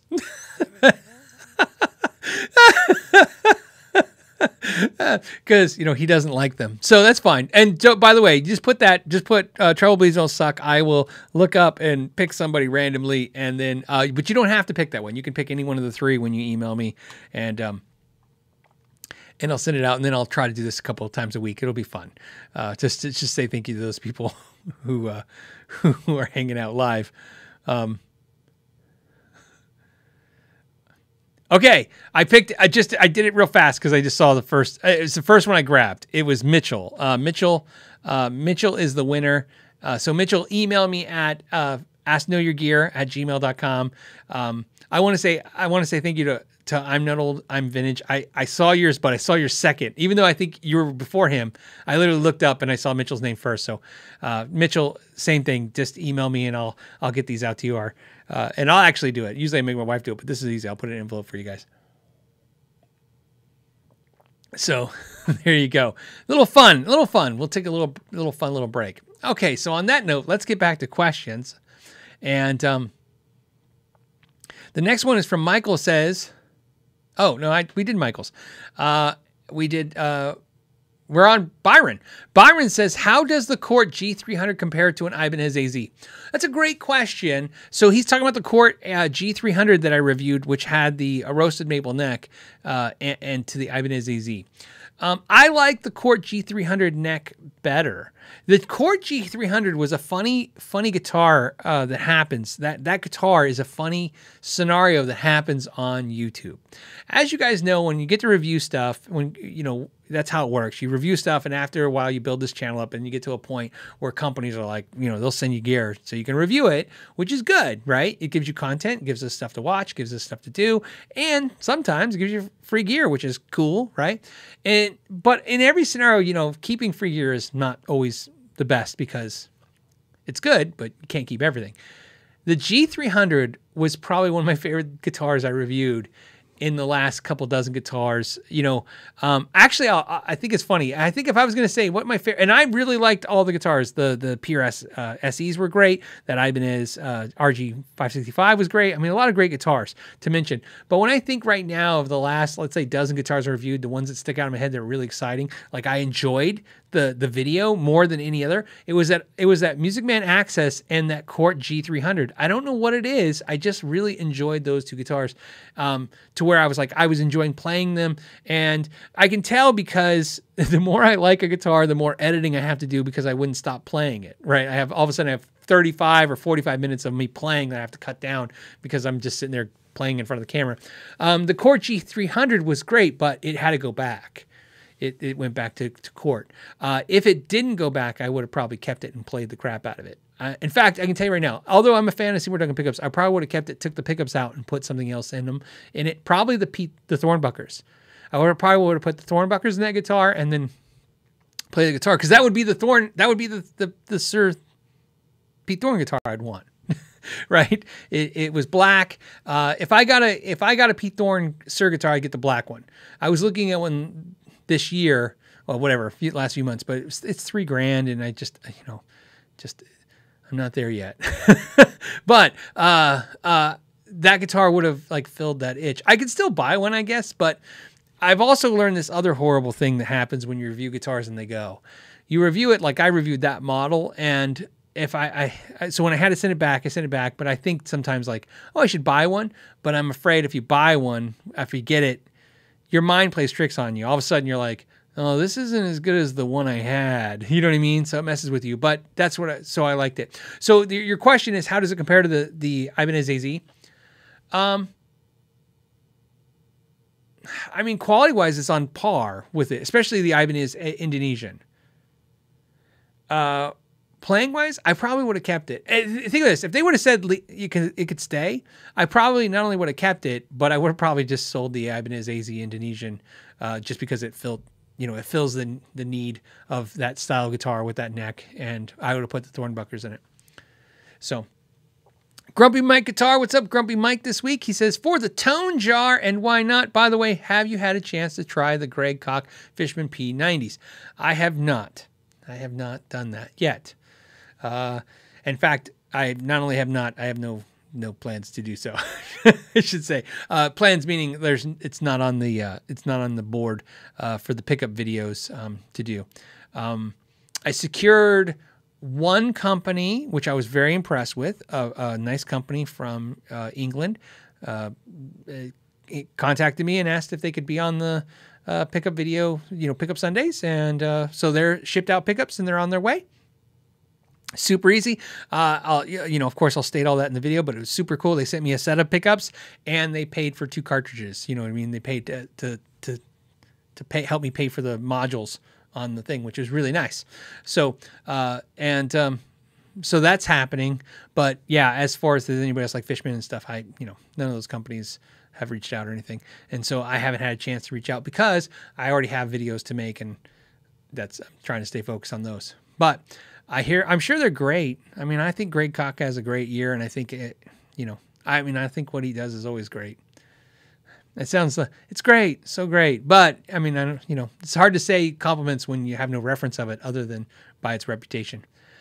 John's question was, found a new snake Kramer, have 2 strats, an 09 American Standard SSS with ebony and a 17 Deluxe in a reddish burst and maple. Which one would you trade? Oh my God, that's horrible. What a horrible question to give me. It's like, which kid do you want to keep? This is not as bad as that, but it's bad. I'm like, no one's ever asked me which guitar should I get rid of. What?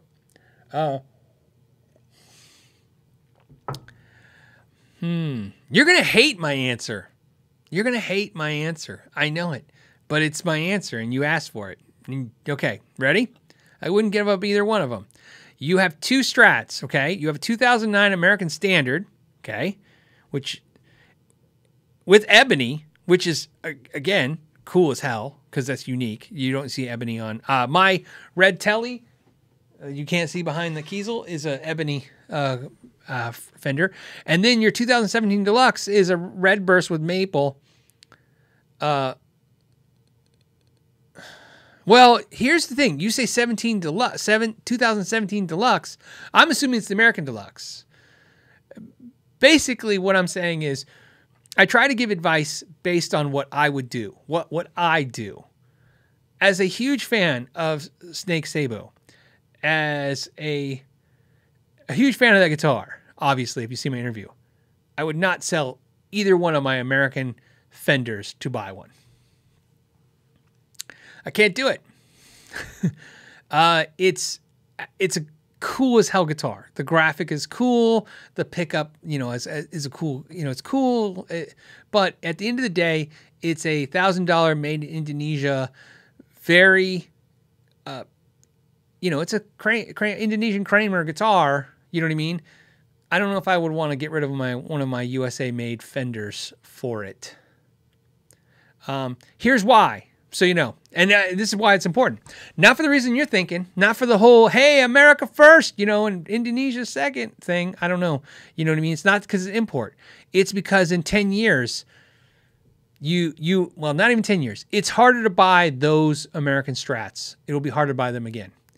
If you wait, you will find a deal on probably a Snake Kramer, maybe. But American Strats will just keep going up in value. I think that's going to happen no matter what. I think American-made guitars are just going to keep going up in value forever because has nothing to do with guitars are made. I love it when the comments are like, "Oh, guitars are made great everywhere." They are, but guitars are not really determined by their value is not determined by how good or bad they are. Usually, the value is determined by their availability. That's just the reality of it. Okay. That drives it more than anything else, okay? Nothing is quantifiable, nothing is guaranteed, but this stupid guitar, this is a made in Japan Steve Vai graphic or whatever with this thing.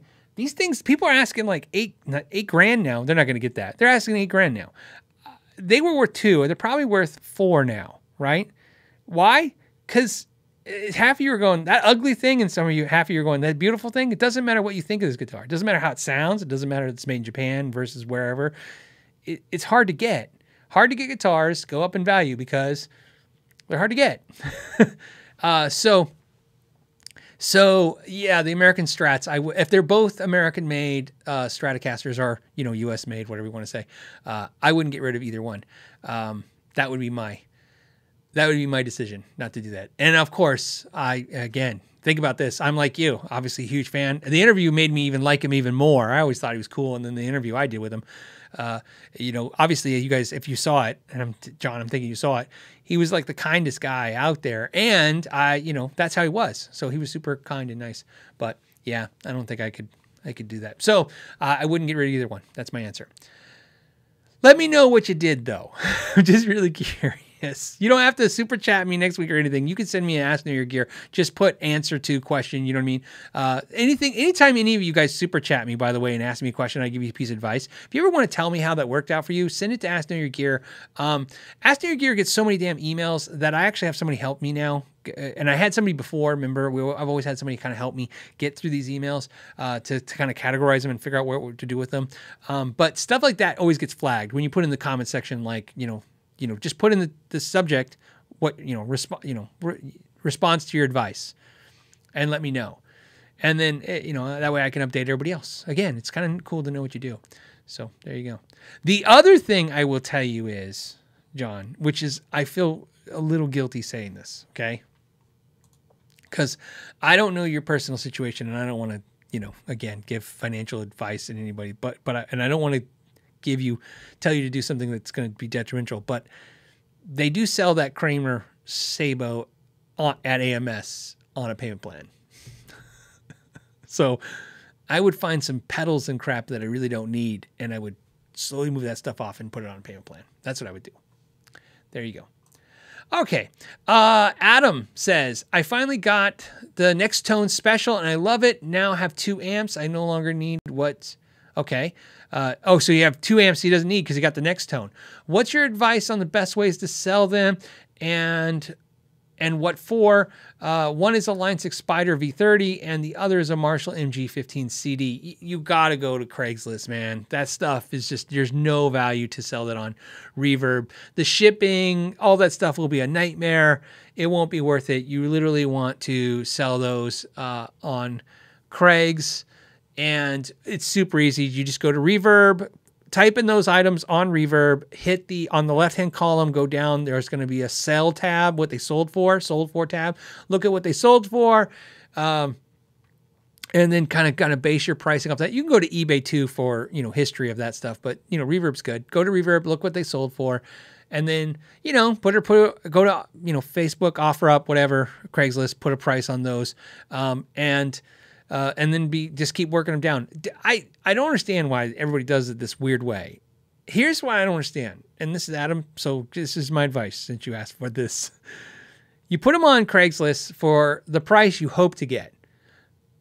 Let's put an arbitrary number. MG15 CD, $75. I don't know what they go for. Don't go off that number. I'm just going off a guess. $75. Then in a week when no one answers you, or if you sell it right away, great. But if no one answers you, then you take the price down. You lower it and you wait. I don't understand there are things on my local Craigslist. All of you guys have the same Craigslist. It's like whatever Craigslist store you have, it's the same story everywhere you go. Craigslist is like basic training. I don't care where you went to basic training. Everybody has the same basic training stories, right? Craigslist, I don't understand there are products on my local Craigslist that have been up there for 2 freaking years. And the person relists them every week for the same price for 2 years. It's insane. And, and I think, I understand you want to wait till you get your price, but Jesus. So same with you. I would pick a good price, put them, and then hopefully you sell them, but if no one does offer or anything for them, lower them until the price point. And, because you want that to be a quick, get rid of those and go. So there you go. That would be my suggestion. Of course, anyone has any suggestions for them too, I'd add those in. Viva Hospital. That was my best try. Any advice on installing a treble bleed? Is there anything specific you recommend to do that needs to do different values for humbuckers and sync coils? Sure, there's all kinds. Look, you can get all kinds of great treble bleed information on different values and different ways to do this stuff. I have tried tons of them, and there are tons in every guitar. Ibanez uses a different one than PRS. PRS uses a different one than some of the aftermarket ones. Than what Fender uses. Everybody uses different ones. Here's what I've kind of figured out for myself on those, and that's why I suggest them the way I do. I've tried the you know, I got the expensive ones, and then I got the cheap ones, and I tried all these different ones, and I don't know, man, I can't really tell. Their differences are so subtle in what it does. It's up to everybody to figure out. But what I use is basically the cheap ones because I can make lots of them. And I put them in. And if I have a problem, then maybe I think about it. But the ones I basically use are the least expensive components. I think the ones I make, if I figure out what I pay for both of those components, I pay it's like $350. And that makes sense because I think retail, if you bought one like, you know, from somebody making you one, they're going to charge you like $7. So I pay like $3 for it. And I put it in. It works super easy. What I will tell you is don't overthink if you've never had one in a guitar before, a treble bleed for rolling the volume, just make one or buy an inexpensive one and stick it in and see how it goes. And then installing it's super easy, man. You don't even need to install it. You can get little alligator clips, clip them in if you want to do that. You don't even have to actually solder them in just to try it. That's what's great about them. But if you do, just solder them in. Really super, super easy. Nothing hard. I promise there's almost nothing to mess up in this scenario other than maybe burning your fingertip for a second if you do that wrong. Okay, Julia's question is, how do I repair a Squier Affinity Telecaster bridge? Height screws are smaller than the ones on Amazon. Let me make sure I understand this question. Hold on a second.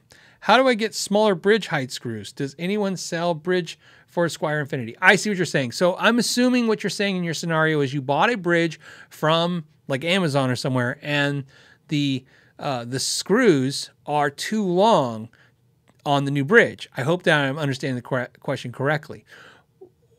The only thing I'm asking this is I want to make sure this is clear. I'm assuming you have the original screws that put on the original bridge. You can reuse those. There's nothing wrong with that. So your options are simple. You have basically a bunch, but let's say 3 basic options that I think will work well for you. Option 1 is you can use the original screws that were installing the bridge. They will probably work fine and they're the right height. And the only issue is maybe if they're not a little bigger, you may have to shove like a toothpick in there or something, you know what I mean? Just to kind of make them bite a little harder into the hole. That's what I would suggest as an option 1. If that works, that's going to be the easiest, right? And that's assuming you have the original screws and all those things work out for you. If that doesn't work, the next option is you can take the screws that came with the bridge down to Ace Hardware. It's the same old world it's always been at Ace Hardware. Is you walk in that store and there's going to be a person in there and they're literally like, what you need? And you go, I need this. And you go, this much shorter. And they go to those bays of like 5,000 screws and they give you the right ones. I go there at least once a month. It's the same. It's always the same. It's amazing. And then they'll find them for you. They'll put them in a little bag and they'll go, there you go. Ring them up at the counter. And you'll look down and be like 41 cents. And you'll be like, holy crap. And then you'll laugh when you run your debit card for 41 cents. So yeah, that's option 2. Option 3 is you could use a Dremel and cut those screws down. You could just cut the ends off of them and use the Dremel wheel to kind of, sharpen up the tip a little bit and stick them back in there. That'll work too. I mean, all 3 of those options will work perfectly fine. You could go online and find shorter ones and stuff too. I mean, that's your 4th option. But like I said, I think those 3 options are pretty damn simple. So I would stick with those. Jimmy T568 did 2 super chats. Thank you, man. I appreciate that. Johnny UK Park. Johnny UK Park. Hi from Chandler. His UK Park. He says hi from Chandler. I thought he was going to be in the UK. He says hi from Chandler, Arizona. He says, thinking of getting my first acoustic guitar, but worried about the dry climate. Yep, it's a nightmare. Is it okay to leave it on a stand if I use a room humidifier and monitor humidity level? Okay, so it depends on the type of acoustic you get. Obviously, if you get a laminated top, it takes more abuse than a solid top and a solid body. But the end result of all this is don't overthink this. This is not that hard. I know it's dry. You live where I live. There's a couple things that I would suggest to you. The guitars don't need to be overly humidified. You can use a room humidifier. That works great. You can buy a personal humidifier for the guitars. You can do that. That works great. I use no humidity on my personal acoustic guitars. None. I don't humidify them in any way. Never have. Never will. I don't do it. What I do is I just maintain and watch them. At the beginning, once they're dry, they're fine. They got to dry out. The problem is, where in Arizona, what really happens that sucks is not only when you buy a new guitar, it's how fast it dries out. That gets real scary because if it dries out too fast, it just can crack. There's things that can go wrong. But what really, really happens to guitars in Arizona, in our climate, is people live in other climates like Florida, and the guitar never really fully dries out because it's a humid climate. And then they come to Arizona, and then it just dries out so fast that something goes wrong. So in your situation, I wouldn't really overthink it. One of the things you can do is like a stage down process is not even use a humidifier in your room. Just use a humidifier in the acoustic itself. And there's like all kinds. There's, obviously Music Nomad makes them, D'Addario makes them. There's all kinds of humidifiers that are great out there. Go online, pick one that fits your budget. Stick it in the sound hole, and slowly bring the humidity down on the guitar. In other words, use it, every day, and then go to once a week, and then eventually once a month, just making sure it dries out slowly. That helps. But that's all if you're going to use a solid guitar. So when you're saying thinking about getting your first acoustic, if you're thinking about getting like a laminate acoustic, especially like, don't even worry about it. It should take all the abuse. It's really impossible for all those layers to dry out. That would be my suggestion to you, is that do that. So, and also pay attention when you first buy an acoustic guitar. Pay attention to everything that happens in the first 90 days of the guitar. That way, if anything goes wrong, it's the manufacturer that you can contact, or the store you can do that with. So just make sure make sure that if the top's drying out, if anything's happening bad, you want it to happen the first 3 months.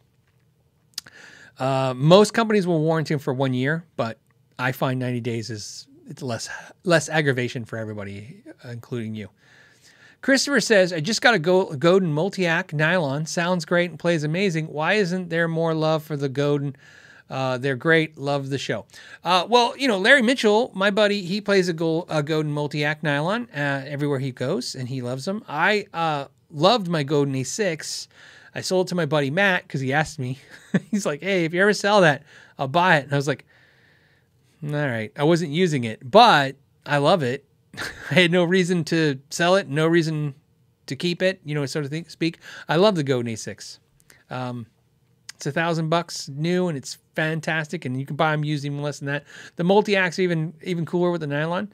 If I was to get I have one inexpensive nylon guitar. If I was going to get a nicer nylon guitar, I'd get the multi-act. I love it. Why isn't there more love for it? I don't know. I think part of the problem for Godin for me is I push Godin probably more than most YouTube channels, for sure. I've done at least a dozen, and I'm no exaggerating, videos from my 5 best guitars to the, top this guitars to, and I did a Godin A6 review. I've done a ton of Godin reviews, and the Godin guys know, they've always sent me nice emails saying, oh, we saw your video, was great. But Godin doesn't interact with social media, so they don't send out guitars to review. So, or at least they don't talk to me about it. So that's why you don't see them from a lot of channels, because, again, they'd have to buy them. And sadly enough, if I get another Godin right now, I'd probably get another Godin A6, and then there's no video for me on that because I've already done a Godin A6 video. But love them. I absolutely love Godin. I have nothing bad to say about Godin. I like everything about it.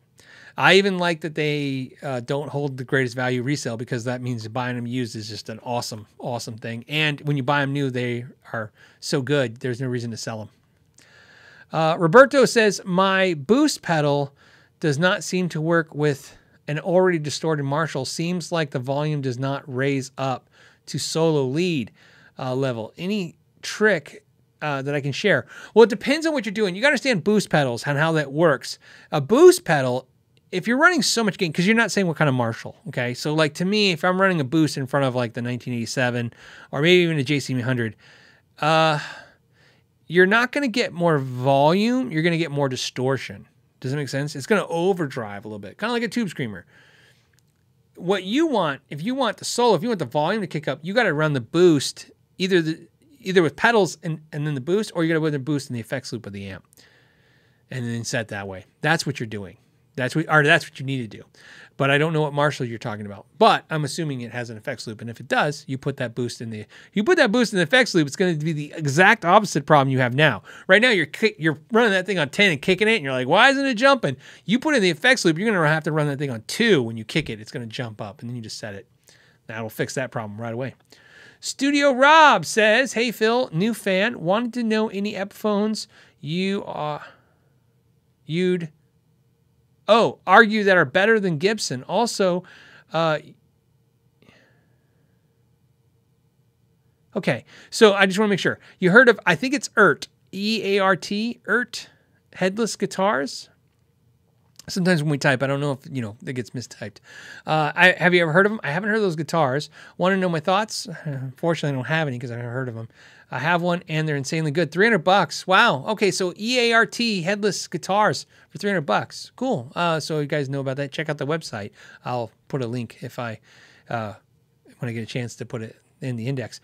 So that's cool. Guitars, Epiphones that are better than Gibsons. I don't know if there's any Epiphones that are better than Gibsons. I mean, I think there's Epiphones I like as much as Gibsons, and in some cases, just as much. Did I just say that? Almost as much and just as much. Better is a tricky thing. You know what I mean? It depends. Nothing comes to my mind right now. I like a lot of the Epiphone necks. I like the way they feel over some of the Gibsons. And I'm a big fan of Epiphone. It's one of those guitars that just, again, same thing. I bought an Epiphone Muse to review. Somebody was asking me when I was going to get to that. I have no idea. In fact, I almost might not even review it at all. Isn't that sad? Just because I got other guitars to do. It's the downfall of this. It's getting to all this stuff. The Epiphone Muse guitar is in the last of all the guitars I'm going to review downstairs of guitars reviews. So I mean, I'm sure I'll eventually get to it, but I like Epiphones, and I know a lot of you guys, like I said, I've said this before, when I did surveys with you guys, most of you guys own Epiphones. The majority of the audience owns at least a Epiphone, and I like them. I was thinking about getting an Epiphone like ES-239. It was on my radar, and then it just slowly moved off.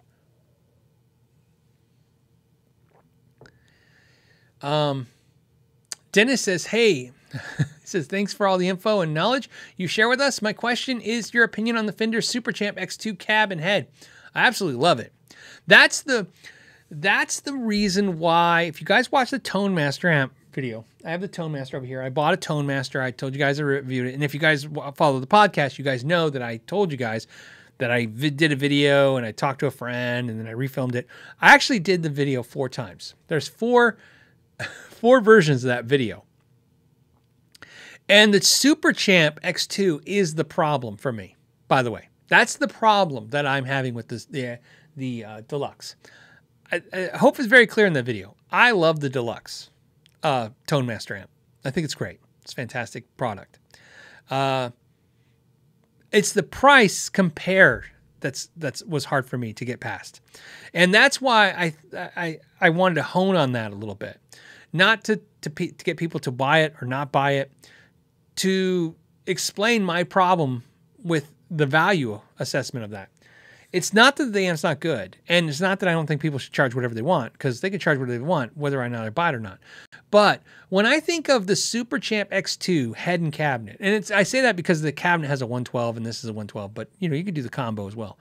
That amp, I think that amp still is $525 or $500 head and cabinet, new. Sounds good. It's a good sounding amp. And to me, it's like, it sounds, to me, it sounds as good, different. It sounds different because it's a different amp, but it sounds as good as the Tone Master Deluxe. I really feel that way. I could tell you on, and everybody's, again, everybody's opinion is different. I'm not saying, actually I am saying, this is what I'm saying. If you gave me a Super Champ X2 head and cabinet, or you gave me the Fender Tone Master Deluxe and put me in front of people, I would be fine with either one. They would both do a job. They're both super light. I mean, the head and that cabinet weigh nothing. I mean, they're not like 24 pounds, but I think the head's probably 10 and the cabinet's probably 15. The problem was it's half. So it becomes like, what am I really getting for double the price? Like, what value assessment am I getting?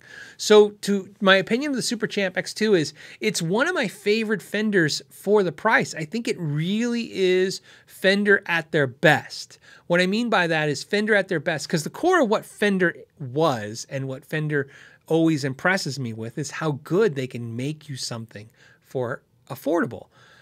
I mean, I understand now we're talking about the Made in Mexico Strats and Tellies hitting the $700 range, but still very impressive product for the price points.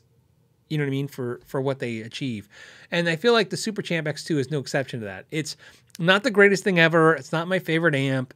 It's not amazing in any way, but it has great effects. It sounds good. It's reliable. They take a good beating, and they're affordable. You know what I mean? Especially, you know, if you go used. So my point is that's great. I kind of feel like the Tone Master was an amp that it's a great concept and I really like it. Like I said, I love everything about it, but I feel like it feels to me, this is how it feels. It feels not like it's an expensive amp to make and that's why it's $1,000. It felt like they were smart and they looked at the market and they said, what would the market bear? And they think that they came up with a price, what they think we would pay for it. And they priced it such. It's not bad business. So I'm not shaming them, not saying anything bad about that, but it also makes me aware that there's better value out there. So I love the X2 stuff. What I liked about that Tone Master video was the comments are all over the place. They're like, you know, everybody's like, yes. And then so we're like, no. It's so funny. It's like funny how polarizing that sometimes like pointing out some stuff is. My brother's keeper says the Tone Master is a great $600 amp. You know what's funny about that is I agree with that. It's funny. I know that's not the nicest thing to say to a company when they put their time, their money, you know, they make a product. I don't want to judge everybody for this stuff. But man, dude, I really feel like I'm looking at it right now, $599, and I probably wouldn't have anything negative to say about it at all, because anything I pointed out, like when I critique the things in that video, the critiques are based on the price. Like, I love it when people are like, you missed the point, Phil. The point of it was to be easy and streamlined. I'm like, right. But when I think easily and streamlined, I think affordable. $1,000 is not affordable. Not even in this market. Not even by a long shot. You know how I know? This is how I know. Because there was 10 amps with the same type of features on the market for less money. That means that it's not the affordable series amp. Affordable amps, apparently, from what I can tell, going on Sweetwater and AMS and all those places, looking at what's in the market like this, was $500. That was where everything was sitting at. So, of course, Fender can get a premium, which is why I think it should be $600. They should be able to at least get $100. And I paid $750 for mine, and I don't feel like that was too outrageous. It was on definitely the top end of what I wanted to pay for that amp. But, yeah. But like I said, it's interesting.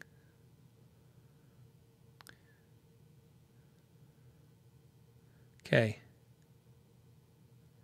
Hold on a second. Okay, let's get, hold on. I'm just reading a couple of comments. Yeah, Tanner says, that's basically my thought. When the Tone Master launched, it was cool. It sounds good, but I can't justify the price for what it is.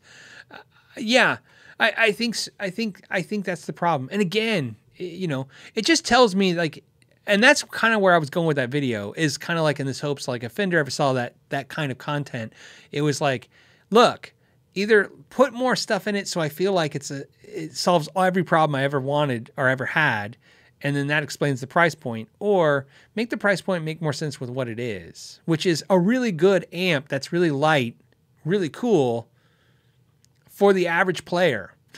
You know what I mean? $1,000 is a lot. But again, I don't know. I don't build amps, so if they, you know, I can't tell you for sure that they can't do it for less. Okay. My name is Mike. Says, hey Phil, I'm building a HSS Strat. What neck and middle single coil pickups would pair well with a Seymour Duncan JB in the bridge? that's a good question. You could go with something. I mean, like I said, I tend to lean towards when you say like DiMarzio or Duncan or Bare Knuckles, to lean into just using more of those type of pickups. They line up great. Line up meaning they sound great with each other. There's a reason why they work together. So using like the Seymour Duncan single coil pickups, I'm not a big fan of their noiseless pickups. I mean, you can go with those, but that's up to you for your needs. But you can go with like the SSL ones. You know, those are great. They work out great with a JB. That's a great combination. But I say great a lot today. That's a good combination of pickups that work together in a lot of guitars. That's something I would basically mention as a good way of going. James says, I'm working on a parts caster and I've lost 2 of the nuts that connect to the pots. Okay. It's for the pick guard. Are they small import? Wait, they are the small import pots, but the import pots nuts are too small. Okay, so basically he's lost the nuts to the potentiometers is what I'm getting on that. I just want to make sure. They are the small ones, right? So, yes. Sounds like, okay, I would love to give you advice like, hey, same thing, like I said earlier, like go to Ace Hardware and get those. But sounds like a great opportunity to replace those potentiometers, man. They're inexpensive. Go on Amazon, wherever online source you like, or go to your local mom and pop, wherever you go, you will find a good deal. Get you're doing a Strat, right? Kind of guitar. You get 3 potentiometers. You get 3 really nice ones, and you'll have to drill out the holes or ream out those holes for the new ones. But again, go on Amazon, get yourself a reamer. Okay. And 3, I don't know why, 1 finger for 3, and 3 potentiometers that are nice quality ones. And you won't regret that. And realistically, here's what I'm telling you. You paid me $10 to super chat the question. I'm assuming you have the, let's say $10 for the reamer and maybe another $15 to $20. So $30 in parts. And that's rounding up for the reamer and those 3 pots. I think you'd be fine. That's what I would do. You know what I mean? Might as well do it right. You do it right, you won't regret it. Get it out of the way. Wes says he just wanted to let me know he loves the videos. Thanks and enjoy a cold one. I will after this is over. I'm going to. I think I'm going to have a White Claw though. Isn't that sad? I don't know why that's sad. As the carbs. Got to cut the carbs. HR says, I want to buy a Jazzmaster and a Duesenberg. Okay. Why do I feel like I'll be judged and not worthy of these 2 guitars? Oh, okay. I like these questions. That's a psychology. There's nothing wrong with that. Look, we're the same, buddy. Here's why. I say, hey, buddy, because it's HR. You could be a female. I don't know if you call buddies female. I don't think so. I think if I call my wife buddy, she'd like look at me funny. We're the same. I don't feel like when I play a Steve Vai guitar, let me put it this way. I have a bald head like Joe Satriani, but I don't play like that. So when I pick up those guitars, I feel the same way. You know what I mean? Like I buy these guitars out of the admiration I have for these players and the reminiscence that causes my mind, you know what I mean? It's my childhood, you know, of remembering when I couldn't have anything nice. That's what they represent to me. This is the same as me owning these 2 guitars, no exaggeration, is the same, I would imagine, as if you did really well and you buy a Lamborghini and you're like, your whole life, you're like, man, I didn't have like, you know, I had top ramen soup and like literally I have a Ferrari now. Like you feel that. That's how I feel with those guitars. Like I feel like you have no idea. I swear. I feel like I have a Lamborghini. Like I feel like I'm successful as hell. people look at me like you rich? Pfft, I got a cool guitar that I wanted when it was like 1989. So yeah, I made it. I did it. I got the thing I wanted when I was 17. So yeah, it's all good now. I kind of feel like that. So that's my experience. What you're saying is, yeah, you don't feel like you're up to and you're going to get judged and you're not worthy. You're totally worthy. That's crap. I say all the time. I say that because I relate to it. I relate to the crap. No one should judge you for what you do. If you're not hurting anyone, committing a crime, you know, right? If you're not doing anything wrong, no, you deserve it. You deserve it. You work hard, I assume, or you inherited a lot of money. Whatever it is, it's yours. You do whatever you want with it. And no one should judge you for a Jazzmaster and Duesenberg. Those are freaking great guitars. And you'll feel like me. Here's what I will tell you. You will feel like me. You will, after you buy them, you will feel like, I don't know if I'm worthy of these, but you will feel like I got a Lamborghini. There's a little bit of that, both. Try to lean into the Lamborghini feeling and less of the unworthy feeling. That'd be my advice. Aaron Peacock says, Tip Jar, thanks for the awesome content. Love your reviews on the Tone Master. Thank you so much, buddy. I appreciate that. I got the blonde and love it. Yeah, it's a great amp. There's no question about that. and I appreciate that you liked the video. I really appreciated all the comments of people who said, I have one, I like it, but I kind of see some of your points. And some people said, I don't see some of your points, but I love that it's like, yeah, I got it. Because like I said, I agree too. I like it. It's a really cool amp. McKnight Products says, hey, Phil, is the 64 Deluxe Reverb worth the price? And have you considered a video comparing the 64 to 65? So here is the problem with the 64 and the 65 comparison. They don't sound, to me, anything alike. I think most of the connection in the way they sound is the visual of it, that they're both deluxe reverbs. The 64 is very bright. It's a very bright amplifier. And the question, is it worth the price? No. I feel like that's going to be my coffin nail in my YouTube life. Everybody's like, is anything worth it? Nothing's worth nothing. No, it's a lot of money. That was Gear Math. So you know, that's where that amp came from. As you guys know, I love the 65 Deluxe. If I like the 65 Deluxe, boy, will I love the 64 hand wired. That is not true. My 65 Deluxe reverb that I have, that you hear in every video, or not every video, but most of my videos, I think I've told you this, but I'll tell you again. I bought for $350 used. That's what I paid for it. You can't get that deal anymore. That was a great deal then.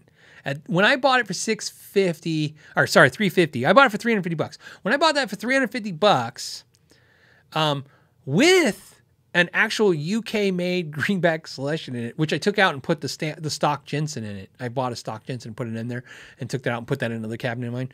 I paid $350 for it. At that time, they were probably floating between $550 to $650 used, right? If you could get $650, you're killing it. But $550 is about used on those at that time. And I think $1,000 new was the price when I bought mine.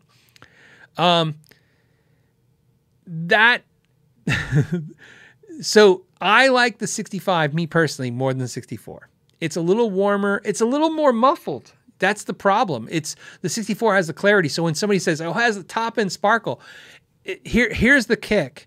The 64 versus 65, what it reminds me of, and this happens a lot, is the difference between professional product and not hobbyist, but, you know, I'm trying to put it in a word that makes a lot of sense. In a phrase. The 65 Deluxe sounds fuller and better in the room with me. I love it more than 64.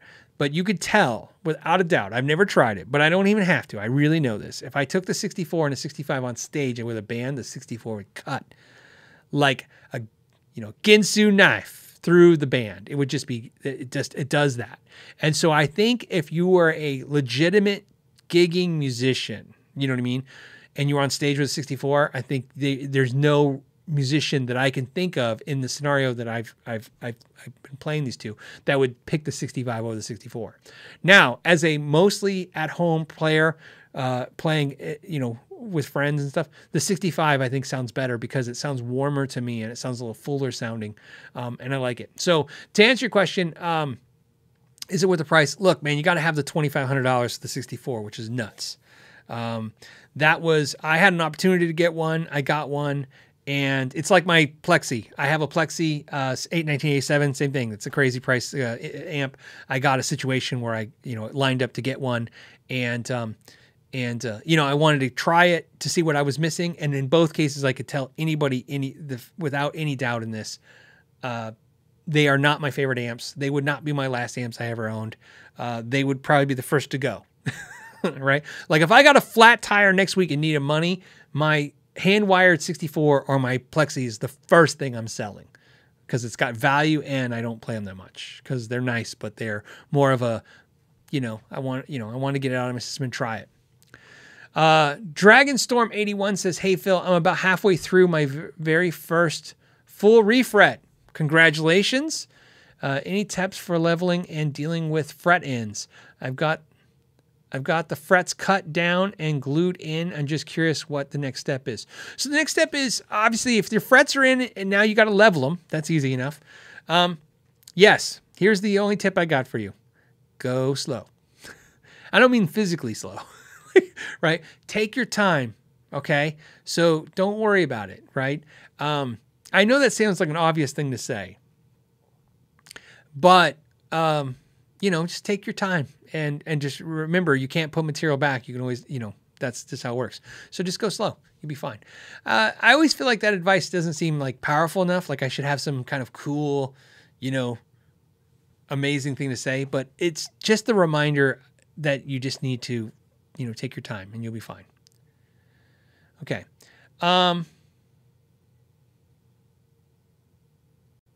HR says, saying thanks for all your great work has helped so much with my mental health struggling over the past year.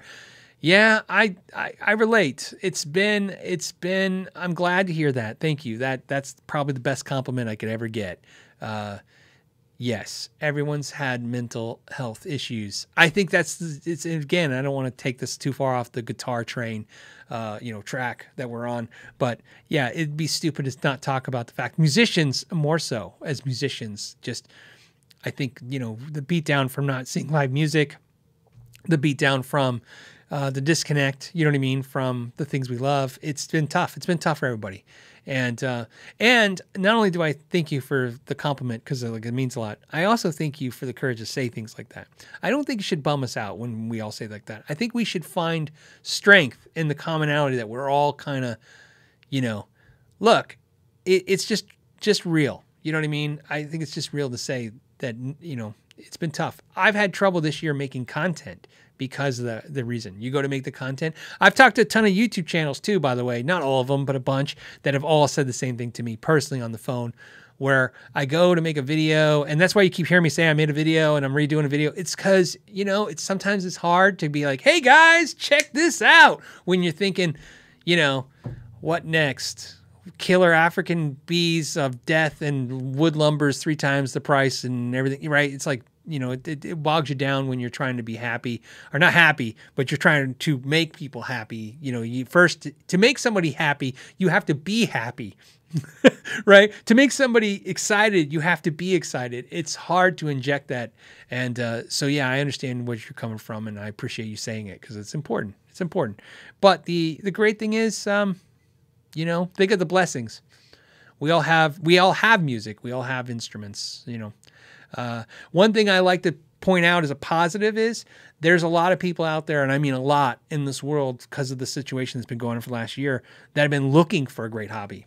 That's why so many hobbies are booming. That's why guitar boomed. That's how we're booming. People are like, oh crap, I don't know what to do with myself. I'm depressed or I'm sad or things are going crazy. Let me find something to do with my mind, which is a smart move. But a lot of us, we already had that going in. And not all of us, some of us like you are new and you started up, but we all had that, and I'm grateful for that. So we're going to go to the next one. Next one is Joey. Joey says, your videos have helped me fix an old guitar, and I've been, what does it say? He says, oh, your videos have been very helpful and many things about, your videos have helped me fix an old guitar and have been very helpful in many things about guitars. I just got a Cort G250 FR and I love it. Check that out. I will do that. The Cort guys were pretty cool. They sent me 2 guitars. They're pretty straightforward. They send me the guitars. They get them back, but man, it's cool guitars. Obviously, I like them. So yeah, I will do that. I have not reached out to Cort to do a review. Every guitar I've done, they've sent me an email and said, are you interested in doing this? But maybe I need to approach them. Disturbing the Peace Music says, just because, cheers. Thank you, man. I appreciate that. And then the last 2, we're getting to the last one. TT says, please explain how the built-in power attenuators with set wattages work in amps like Boss and Fender SS or H&Q using Kittner Tube. I'm sorry, I'm just trying to disseminate this. Why don't all amps use it? Well, it's a feature. So it's a feature, and obviously it's not the cheapest thing to stick in an amp. There's a ton of reasons why they would want to use it. And not everybody wants it. And not every amp needs it. Some amps do it because, well, personally, I think a lot of times it sounds crappy. So that's part of it. To me, like, let's use the Eddie Van Halen 5150 amps, a good example. The combos have this attenuation taking a 1 watt. I think that's pretty cool. But let's look at the heads. I don't really need an attenuator on the EVH head because the master on that, the distortion gets so distorted that I'm never going to turn the gain all the way up. And the master, because it has a master volume, I can turn it down. So I can get a good quiet sound on that. My Archon's a good example of that. I have no reason to attenuate that amp. I can get great sounds just bedroom quiet. So I don't need that. So a lot of amps aren't going to need it, so they're going to put it in there, and it's definitely not going to add a feature that people really don't need if it costs money, because those features are pricey to do. So that's why they do it. And some amps, like you were saying, I think what you're saying is like Boss and Fender SS solid state amps. Some solid state amps add that, but it's a simulation feature, especially in the digital amps. Like I said, that Tone Master Fender digital amp has an attenuator in the back, but even through Fender explaining it, I watched the video, they said it's kind of fake. In other words, it's simulating the attenuation, which is my understanding. Okay, so Jimmy T568 says, Jimmy T568 says, Highlander guitar. I do monthly class builds similar to what Texas Toast does. Okay, just don't YouTube. Seems all our DIY my class is 2 weeks is the class is that valuable on YouTube? Okay, again, some of these questions, I understand the question, but it's like kind of all over the place. Let me try to disseminate with again where you're going with this. So you do monthly class builds on basically on how to build guitars similar to what Texas Toast does, but you don't do them on YouTube. That I understand. It seems that all are my do-it-yourselfers. My class is 2 weeks. That's where I think it lost it. But I understand we type stuff and it doesn't come out the way we want, so I'll get to it. So I think what the core of your question is, should you put that stuff on YouTube? Yeah, yes and no, right? It's a valuable thing for people if you can give information. So to answer your question is, if you teach a weekly class on how to build guitars or how to fix things or how to do stuff, and should you put that on YouTube? Sure, of course. I think you should put that out there. But that's also you need to also be aware that you have to make sure that your information is good, that you're presenting it well. I mean, but yeah, you should do it, but you have to be aware. You just not just do it. I know you know this stuff. I'm just making sure we're clear on the same page. Because here's why, years ago when people were like, what do you think, Phil? Should I do it? And I just went like, yeah, throw it out there. Why not throw everything out there? But what I've learned is that the internet is as kind as it as mean. It's as mean as it is kind. I make that. And vice versa, which means you have to be prepared for both sides. So you want to put out the best thing you can, because even when you do your best, it's going to get, a little bloody out there in the comment sections. But you want to be the best in your own self. You want to feel like you're doing the best, because those comments they kind of bounce off a little bit that way when you're putting it out there. So my suggestion is you should film yourself, do it, maybe not put it out public yet, and just work your way up. You know what I mean? And that's assuming, because I don't know, anything else you've done. But yeah, definitely put it out there. Why not? Jeff Harper says, new guitar day. Thanks for the advice on the lag. My T880D showed up. It's funny, is I saw your comment before the video started, the live show started, and you said it was coming. So obviously, while you were watching this, the driver showed up. That's awesome. Congratulations. Fox in the Hound with a W says, hey, Phil, you see the Epiphone Ghost Horse? I didn't, ? Dang, good stuff. Anyway, have a good Friday. I did not. It's like the Epiphone stuff I haven't seen. I see teaser stuff coming out, but I haven't seen anything of their products coming out. Like I said, I bought the Muse. I do plan to do it, but it's at the end of the row of guitars I'm getting through right now. Just because I can't buy all the Epiphones.